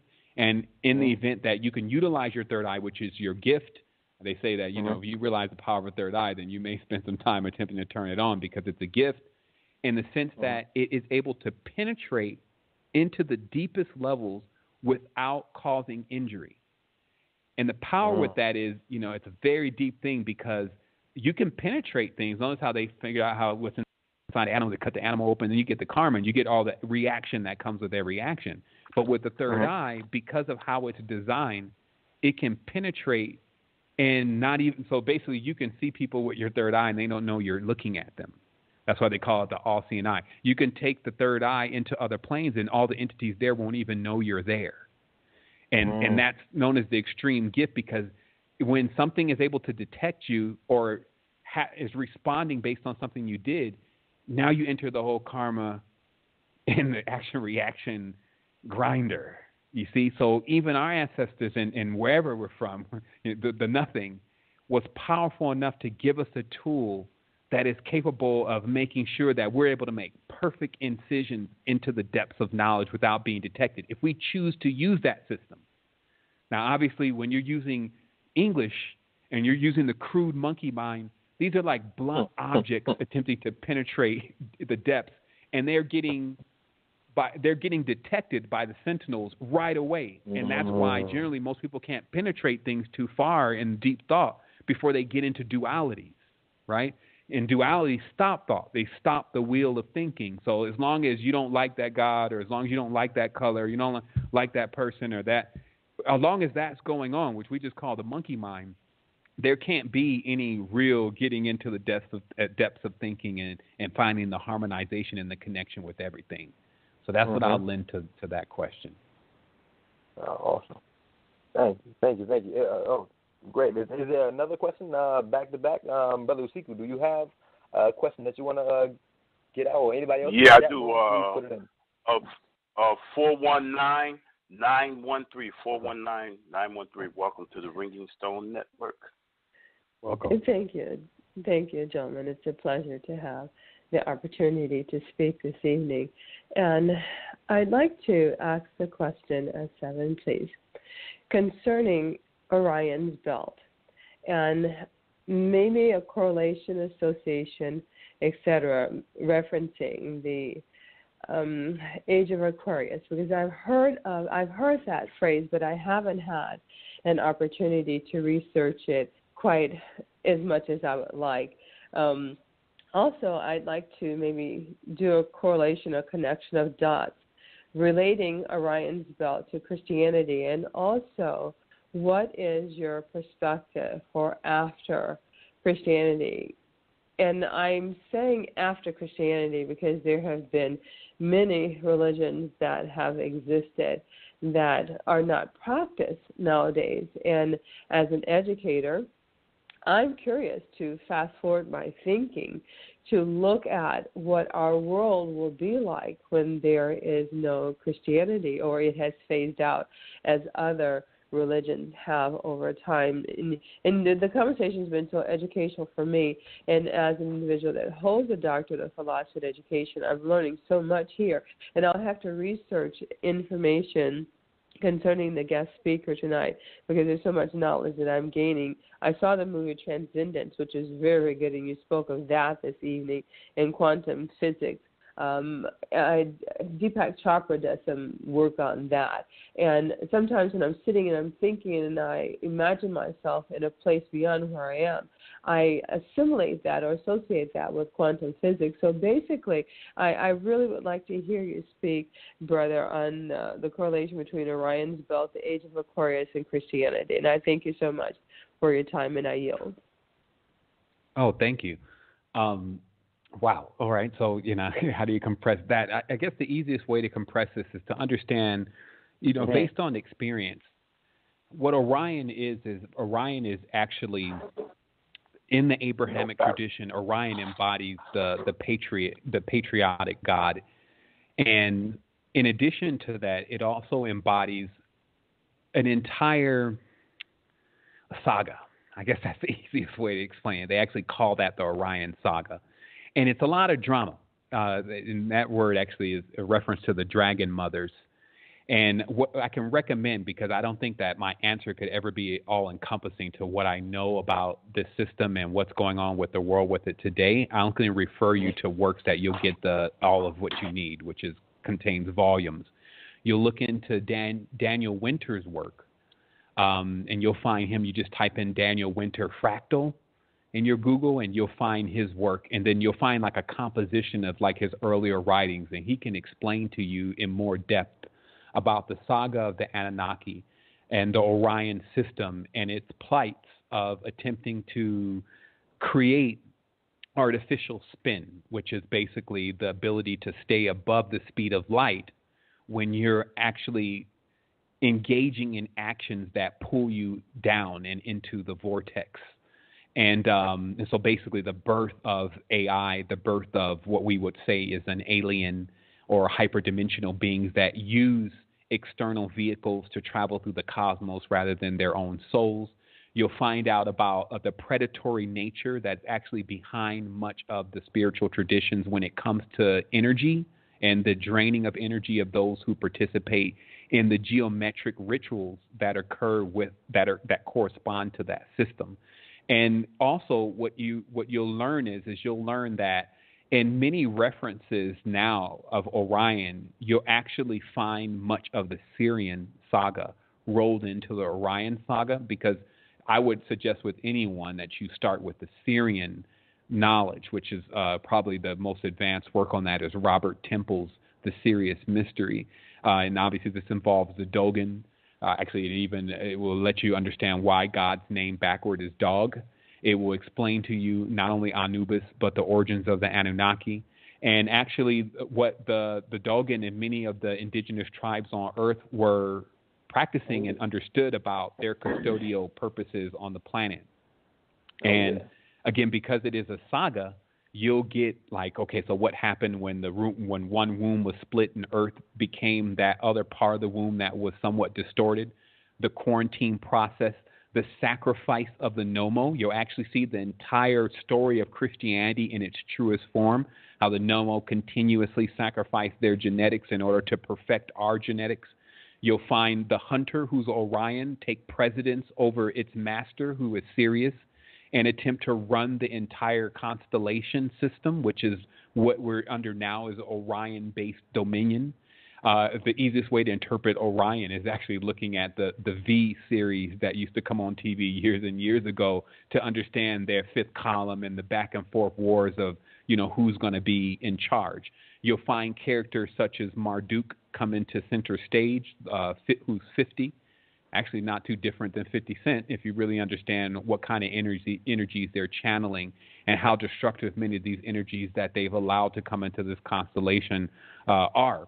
And so you'll get a unified collection of knowledge that will be quite pleasing for you, because it'll also give you more aspects of how we've gotten to this stage of the incarnations. And so this is Pleiades, Aldebaran, Hades, Orion's belt, then down into Sirius, and then that alignment, because we're to understand that when you see what the stars are really doing, you'll see that there's connections with the third eye. You'll see there's connection between certain star systems, almost like a dot to dot, where you actually see the beam connect into another constellation. So in that's how you read out the story that is actually presenting itself in the stars. And again, unfortunately, I don't have the time to really get into it. It's an amazing subject to me. I keep going back in that because everything that it's serious. I'll just say it like that. But the centerpiece of this, I would say, to why one should look into this work is because the Dogon were capable of seeing Sirius B and have works of exactly the precession in the orbit of Sirius B. And Sirius B was not really discovered until, I believe, the 40s, when we started getting our telescopes and things together. And so they had knowledge of this. So because of that, the research was done to see what else they were talking about. Maybe there was something more authentic about what they were saying in their knowledge. And when you understand spiritual knowledge and you're looking to decipher what's happening with systems today, like why they're even calling it ISIS, and why are people fighting ISIS now, and what ISIS's projection was as the divine feminine, the destruction of the divine feminine through the hardening forces of the Abrahamic patriarchal traditions, which dry things out. This will show you why entire deserts are created when the women in those areas are repressed, right? So it shows you how when organisms are treated a certain way, how they begin to communicate and they create the environment around them. So, this also gives you the other 180 degrees that, in the event that you begin to nourish the feminine forces that are in your reality, that's how you would create an abundant field. And how these fields you can use geometry in order to, in your structure of your home, in order to actually coalesce and condense this creative force in matter. You could lay under that creative force in matter and then have it project from your frontal lobe, and then it's going right into a nesting field of nourishment for quicker manifestation. So, I believe what happened here is that, and I'll just say this and then we'll get to the next question. I'm really just beginning.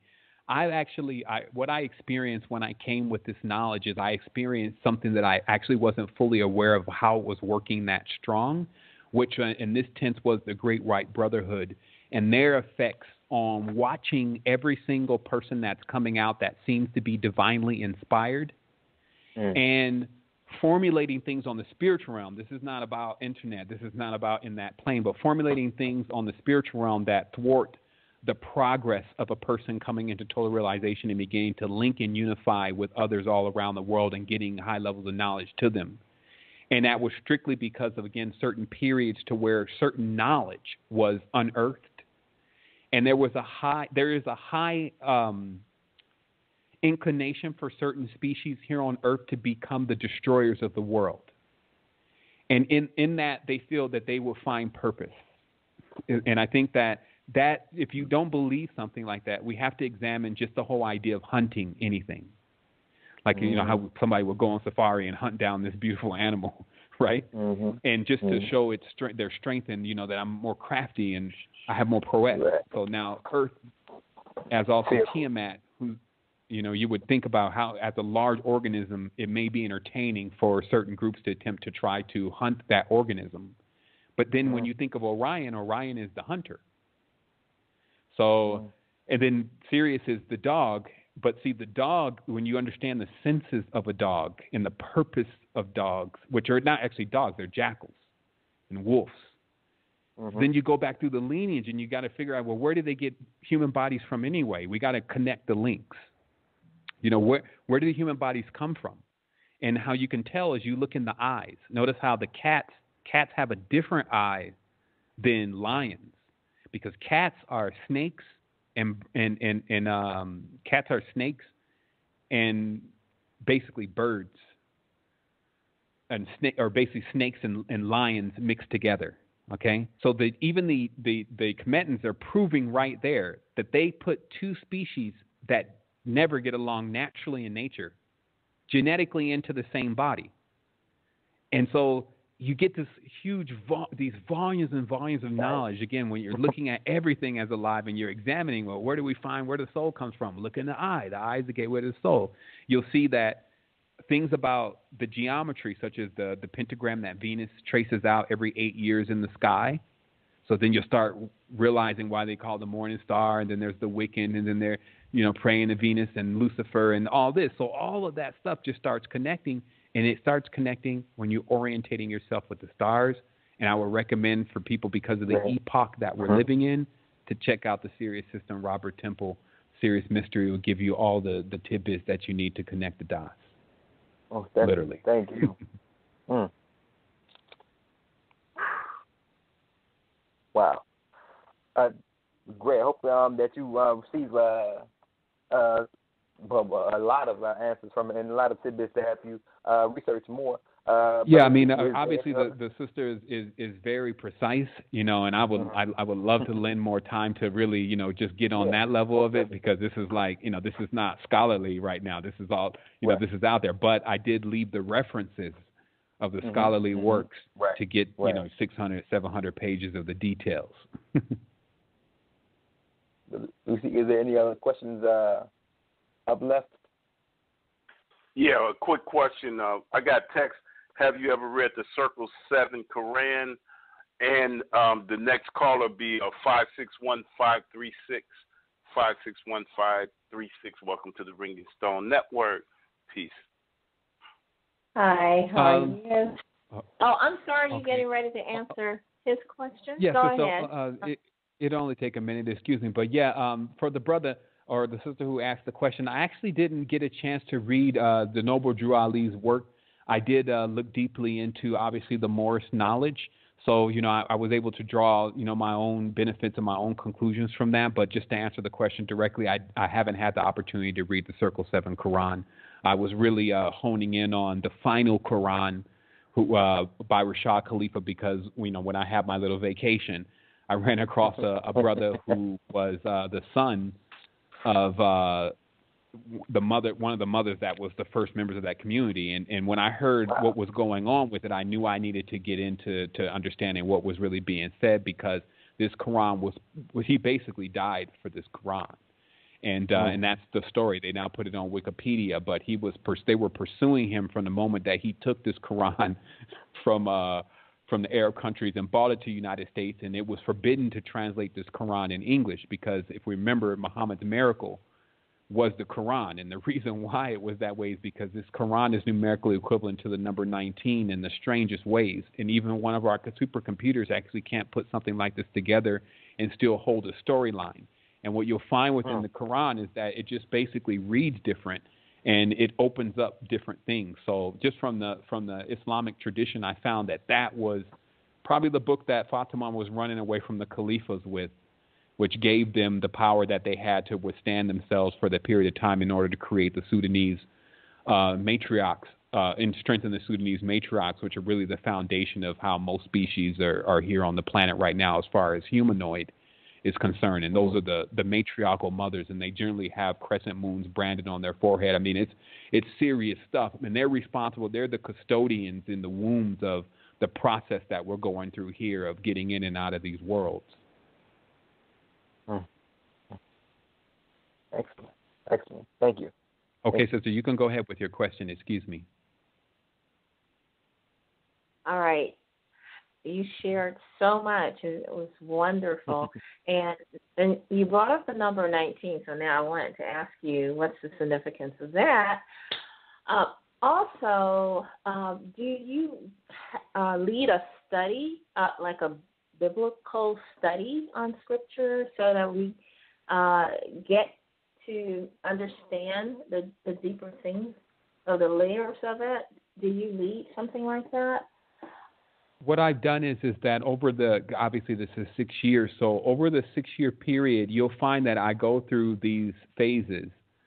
And what I do is I just basically report of everything that I'm experiencing in those spiritual phases. So when we drove through the Christian fields, which I call the tetragrammic fields, when we drove through those areas, then you'll find those conversations around those areas are very centered around, understanding or understanding, as we call it, the biblical tradition and where it really comes from and the key players within the tradition and where they pop up in more ancient traditions and what is the whole storyline, et cetera. And I can't say there's one exact body of work to refer to in relation to that. You really just, have to go in, which is going to be good anyway, because you'll get even more. You'll get more traditions. You'll get a whole picture, but you'll have to go into the archives that you see presented on YouTube and go back a little bit and check it out. And you'll notice that in the titles also of the shows, because some are directly related to titles related to Christianity, and obviously you'll find things in that context there. Simplified, the number 19 is actually 10, which is 1. It's a pioneering number. So basically, anytime you're going to start something new, that's the form that you move in. And on the occult level, when the tongue touches the roof of the mouth 19 times, it opens up a specific gate. That's the first surah, that's the El-Fatiha. And again, these are ancient traditions. So the modern person running into the fields of the Dingar, which would be dealing with the Igigi, those who man the ship. These are the primordial forms that actually are responsible for the motions of Earth. So you got to ask yourself,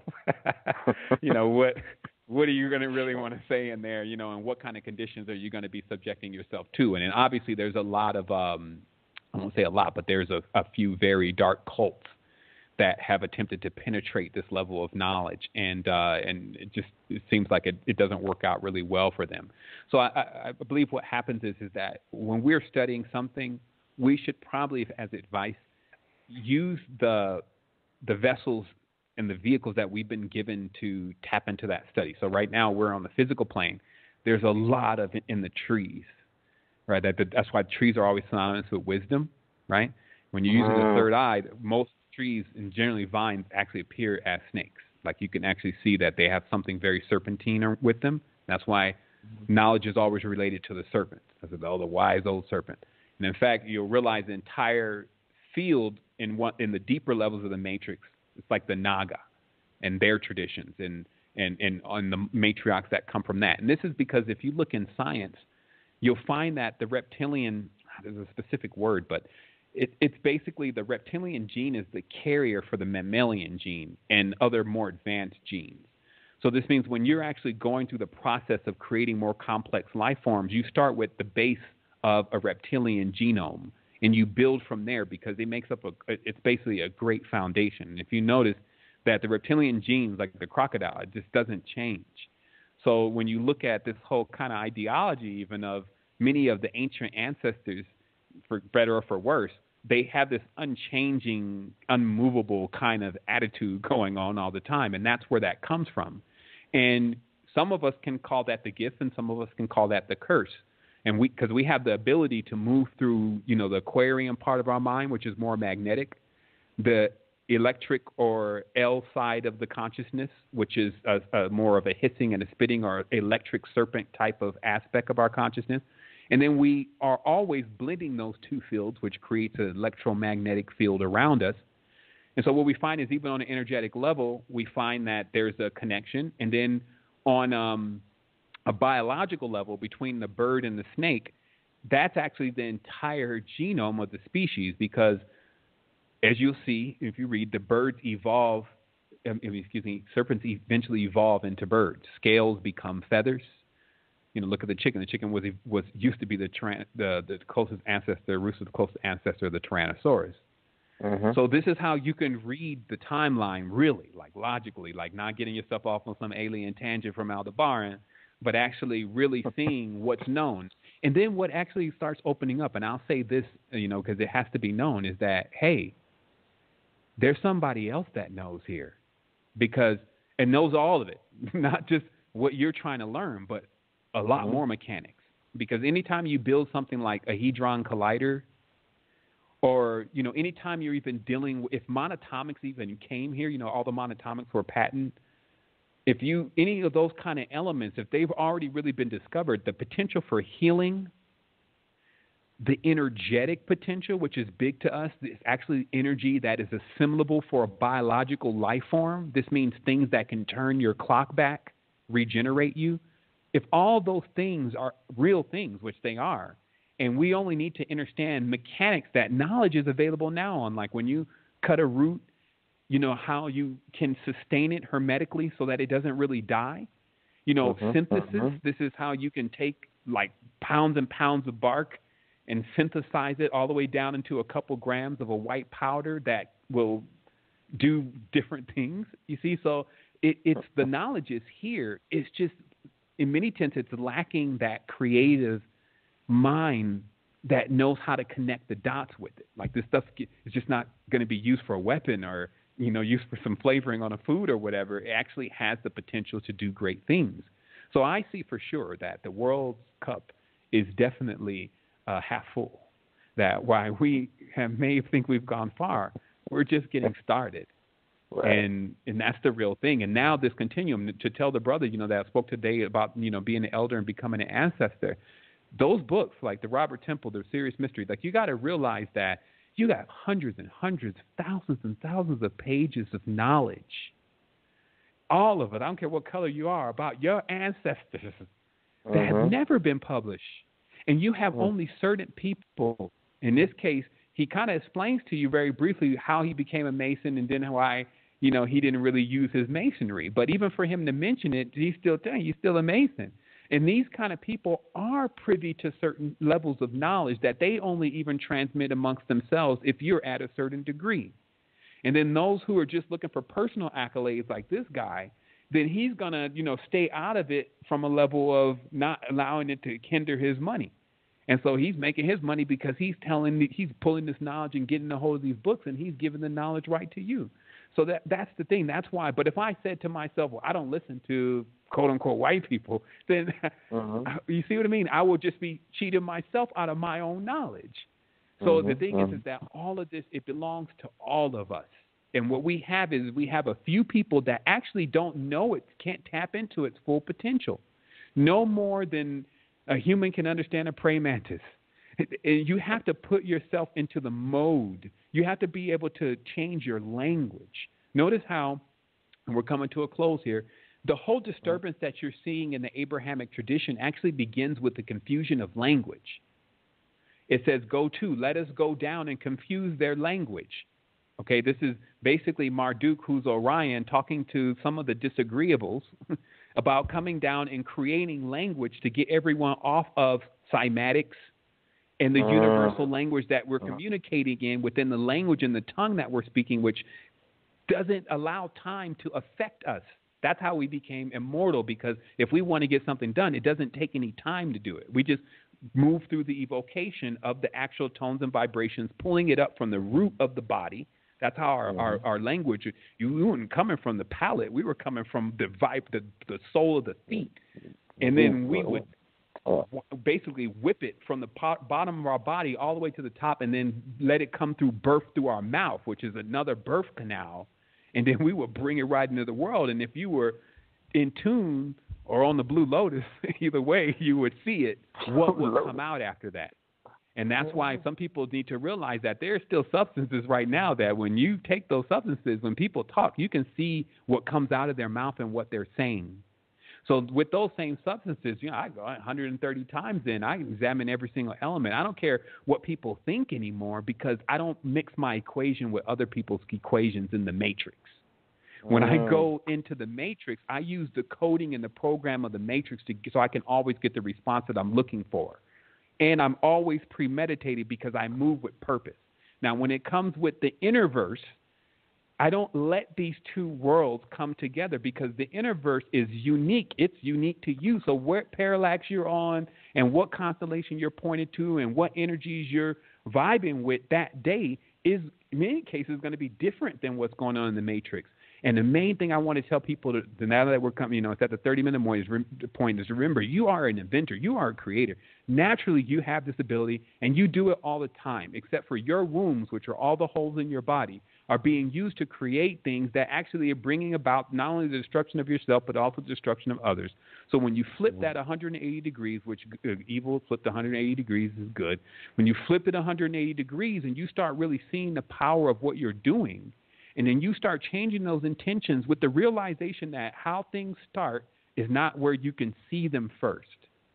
It starts in an invisible plane. Like even the process that you should understand is even coming into this world, these two forces, that's why I like to use the term evil when we're talking about distortion and we're talking about negativity on the, I won't even use the word negative, excuse me. When we're talking about distortion and foolishness, we should use the term evil. Now, when you're talking about negative, negative is something on the other side of a battery. And if you don't have that, then you don't have power. So realizing, positive and negative within the body and getting those two forces working together in order to, move with the back, the forth, the up, the left, the right, being able to move your vehicle. So, there's a bit of a tangent there, but it's just letting people know that as much as I can do, like only thing that I can do right now is I can simply send, and I got to do it through English, the power and the intentions of what I'm really telling you through these words. I have no agenda. And I don't know who you are. I may not even know you're on the line. You could just sneak right by me. So the thing is that if you're getting this knowledge, and this knowledge is for you, the only thing that I can do is explain to you in a way like, hey, this is something that you really should get a hold to, and this is something that is real. It has changed my life. It has changed thousands of people's lives that I've seen around me, and it still is yet to be fully cracked open. We're just exploring this. But also remember, like a scale, you got 0 in the middle, and then you got the negatives all the way down to -5, let's say. And then on the right side, you got the positives all the way up to +5. Many of us are in the -5, -4s, -3. So even when we're changing our diet, even when we're getting around the right people, we're just moving up through the negatives. We haven't even got at 0 yet. So many times don't expect to see something until you really, really drop something out of your cargo, get ready to kick on your vessel and power out of this because it's all energy. You got to use your energetic field of your body. And so if you're always negative, then you're just going deeper into the vortex. But then when you get into the positive, +1, +2, +3, that's when you start seeing the rewards behind what you're actually doing. And not until then. So what I do is I put my head down and I run as hard as I can. And then when I feel like I'm making some progress, I look up. And it's been 6 years now. And this message, like you could go back to stuff from the beginning. I was still doing this. I had even a moment the other day where I had finally listened to one of my own recordings because I don't even have time to listen to my own stuff. I mean, what am I going to be doing in there? But I was listening to one in the bathroom, and I was like, you know what, this is good.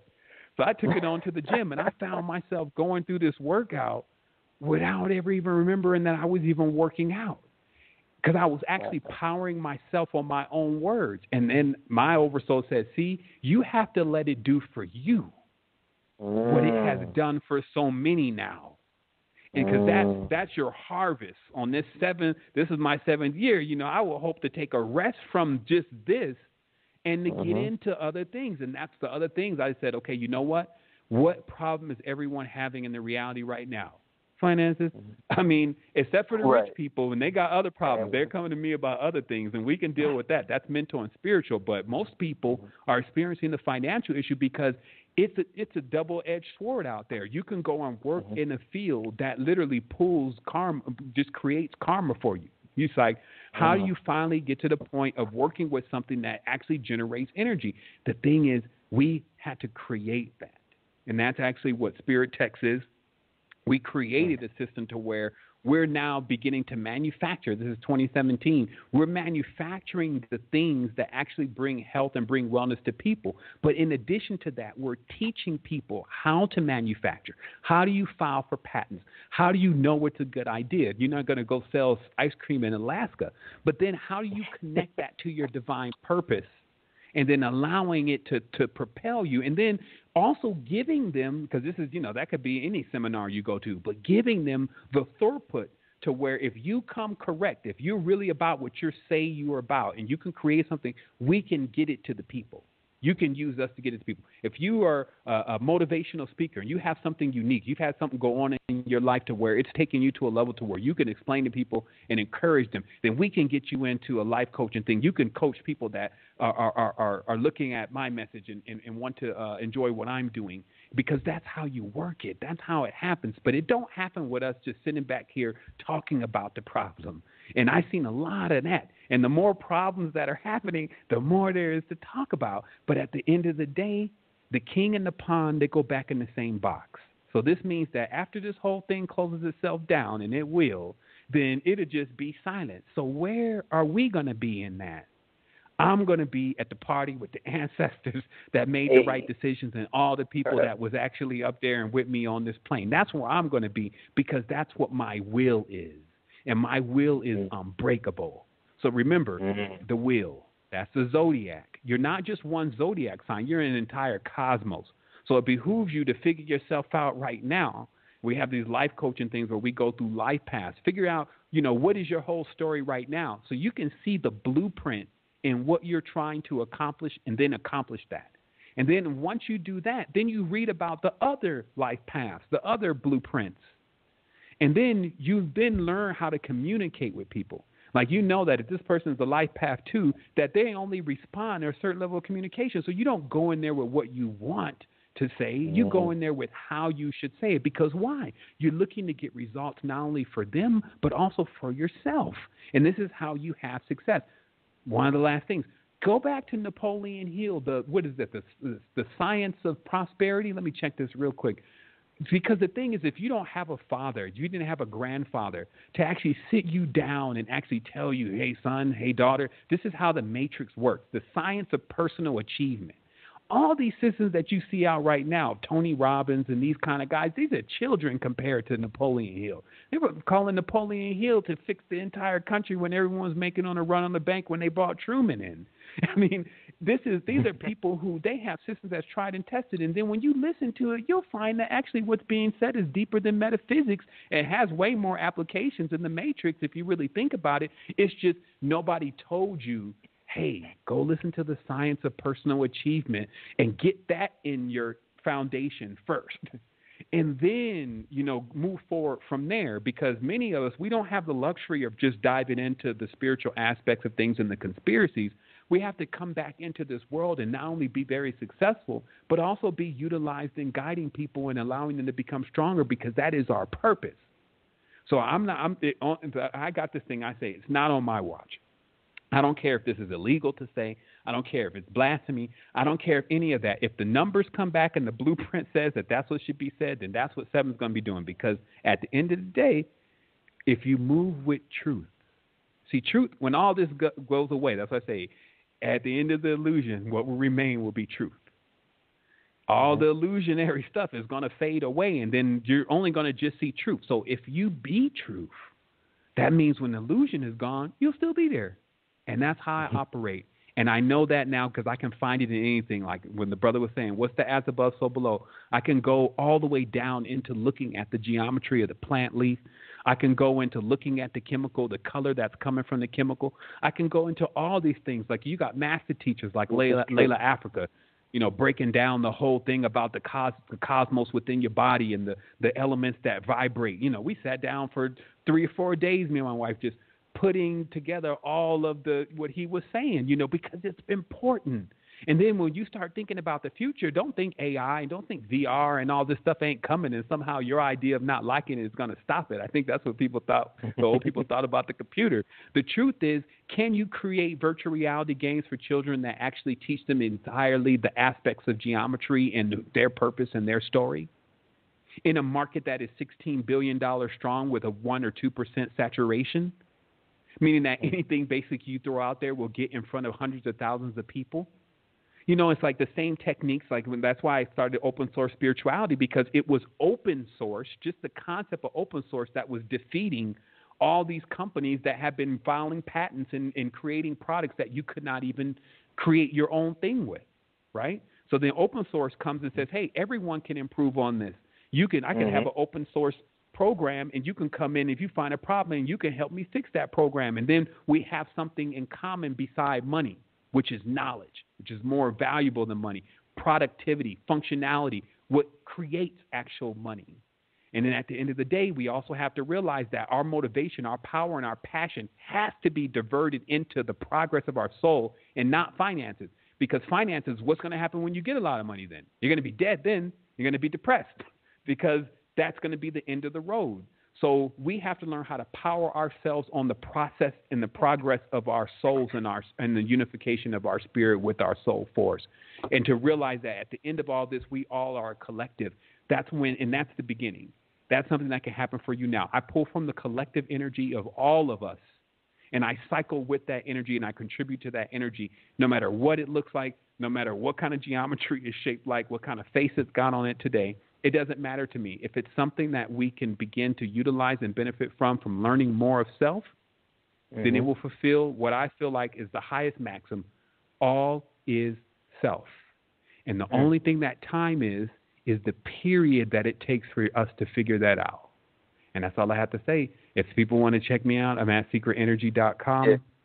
2017, we're coming hard. I'm kind of on retirement right now, like for a moment on the 7th day, as they say, you rest a little bit, but meaning that I pulled everything back from just going on shows and all that stuff, like 9 to 5, and just to structure everything properly to bring success for everyone that has been following the network and those that want to get involved in 2017. And we're doing all the heavy lifting. This means I'm not going to send you in there trying to figure out something that is basically impossible for a person to do at a basic level. We're getting those heavy lifters, those people who know about all this stuff already, to make it easier for everyone. Okay. Man, brother, man, good brother. Truer words have never been spoken, man. We really appreciate you coming out of retirement and indulging us with this knowledge and trying to funnel us into the right place. No doubt, brother. I mean, it was more than a pleasure. I'm glad you got in touch with me, and obviously we got some more building to do. Most definitely. And definitely everyone listening, please check out Spirit Tech, because we're talking about finances and growing group economics and health, prosperity, and that's something that we all should be a part of in order to fuel this ship that we're taking into the next dimension and into greater space. And check out secretenergy.com. Check out all the resources, the mass tons of resources that are there. And get into the university and check out, do some self-knowledge and dive deep. Brother Siku, would you like to close? Are you there, Brother Siku? If not, might be trying to get to his mute button right now. Yeah. You know what, Brother Sevan and Brother Haru, I want to thank y'all. Both of y'all contribute to give a great show. And thanks to the people that asked the question. Please remember the Ringing Stone Network and found the Ringing Stone Network. We're here like 6-7 days a week. So remember, Sundays we do law, and then we're doing the trust thing on Monday and really getting a good response thing on learning trust. And it looks like trust is going to be one of the hottest things for next year, that people are really trying to delve into trust and equity. We're going to do, on Tuesdays, we're going to get into some violent flames. And I got a sister, 87 years old, ready to kick it with our health show on Tuesdays. Wednesdays, we're going to have a variation of things, but that week before the 22nd, I got people lined up from the 18th to the 21st, right in December. So we're going to get into variations of what is our story Christmas, and not just the Jingle Bells and Santa Claus, which is going to be a great thing. And with that, I yield the floor to you, brothers, and thanks a lot. Peace. Sevan, you will hear from me. And Brother Haru, I'll see you next weekend, because I'll be down there next Friday in Columbia, it looks like. Oh, if the ancestors will. Beautiful. Brother Sevan, to give you the last words to take us on out, brother. Thank you. Well, for sure, I just want to say wholeness and balanced vibrations to everyone, and thank you for unifying. I mean, this is a major thing to me. It's very important, and I feel the connection. I just want as we go away from this call to remember it's recorded, so you can go back and go through it, but to feel extremely motivated, and to know that even the children, that's what I always put my faith and my trust in, to know that we get stronger and stronger, we get smarter and smarter. So let's just be there for each other. Wholeness. Wholeness.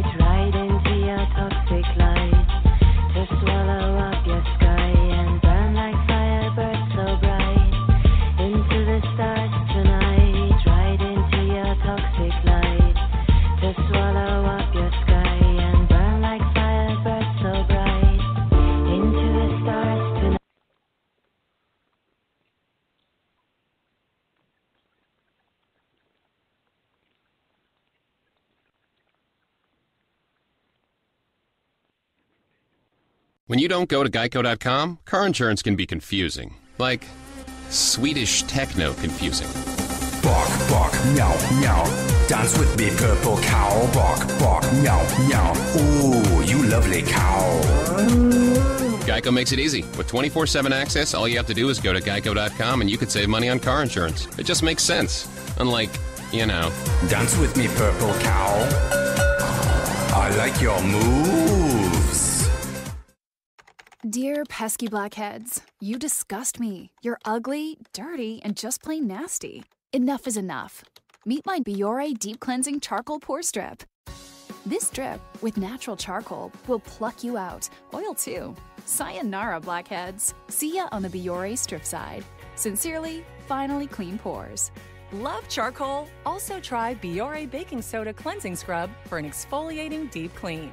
Biore, free your pores.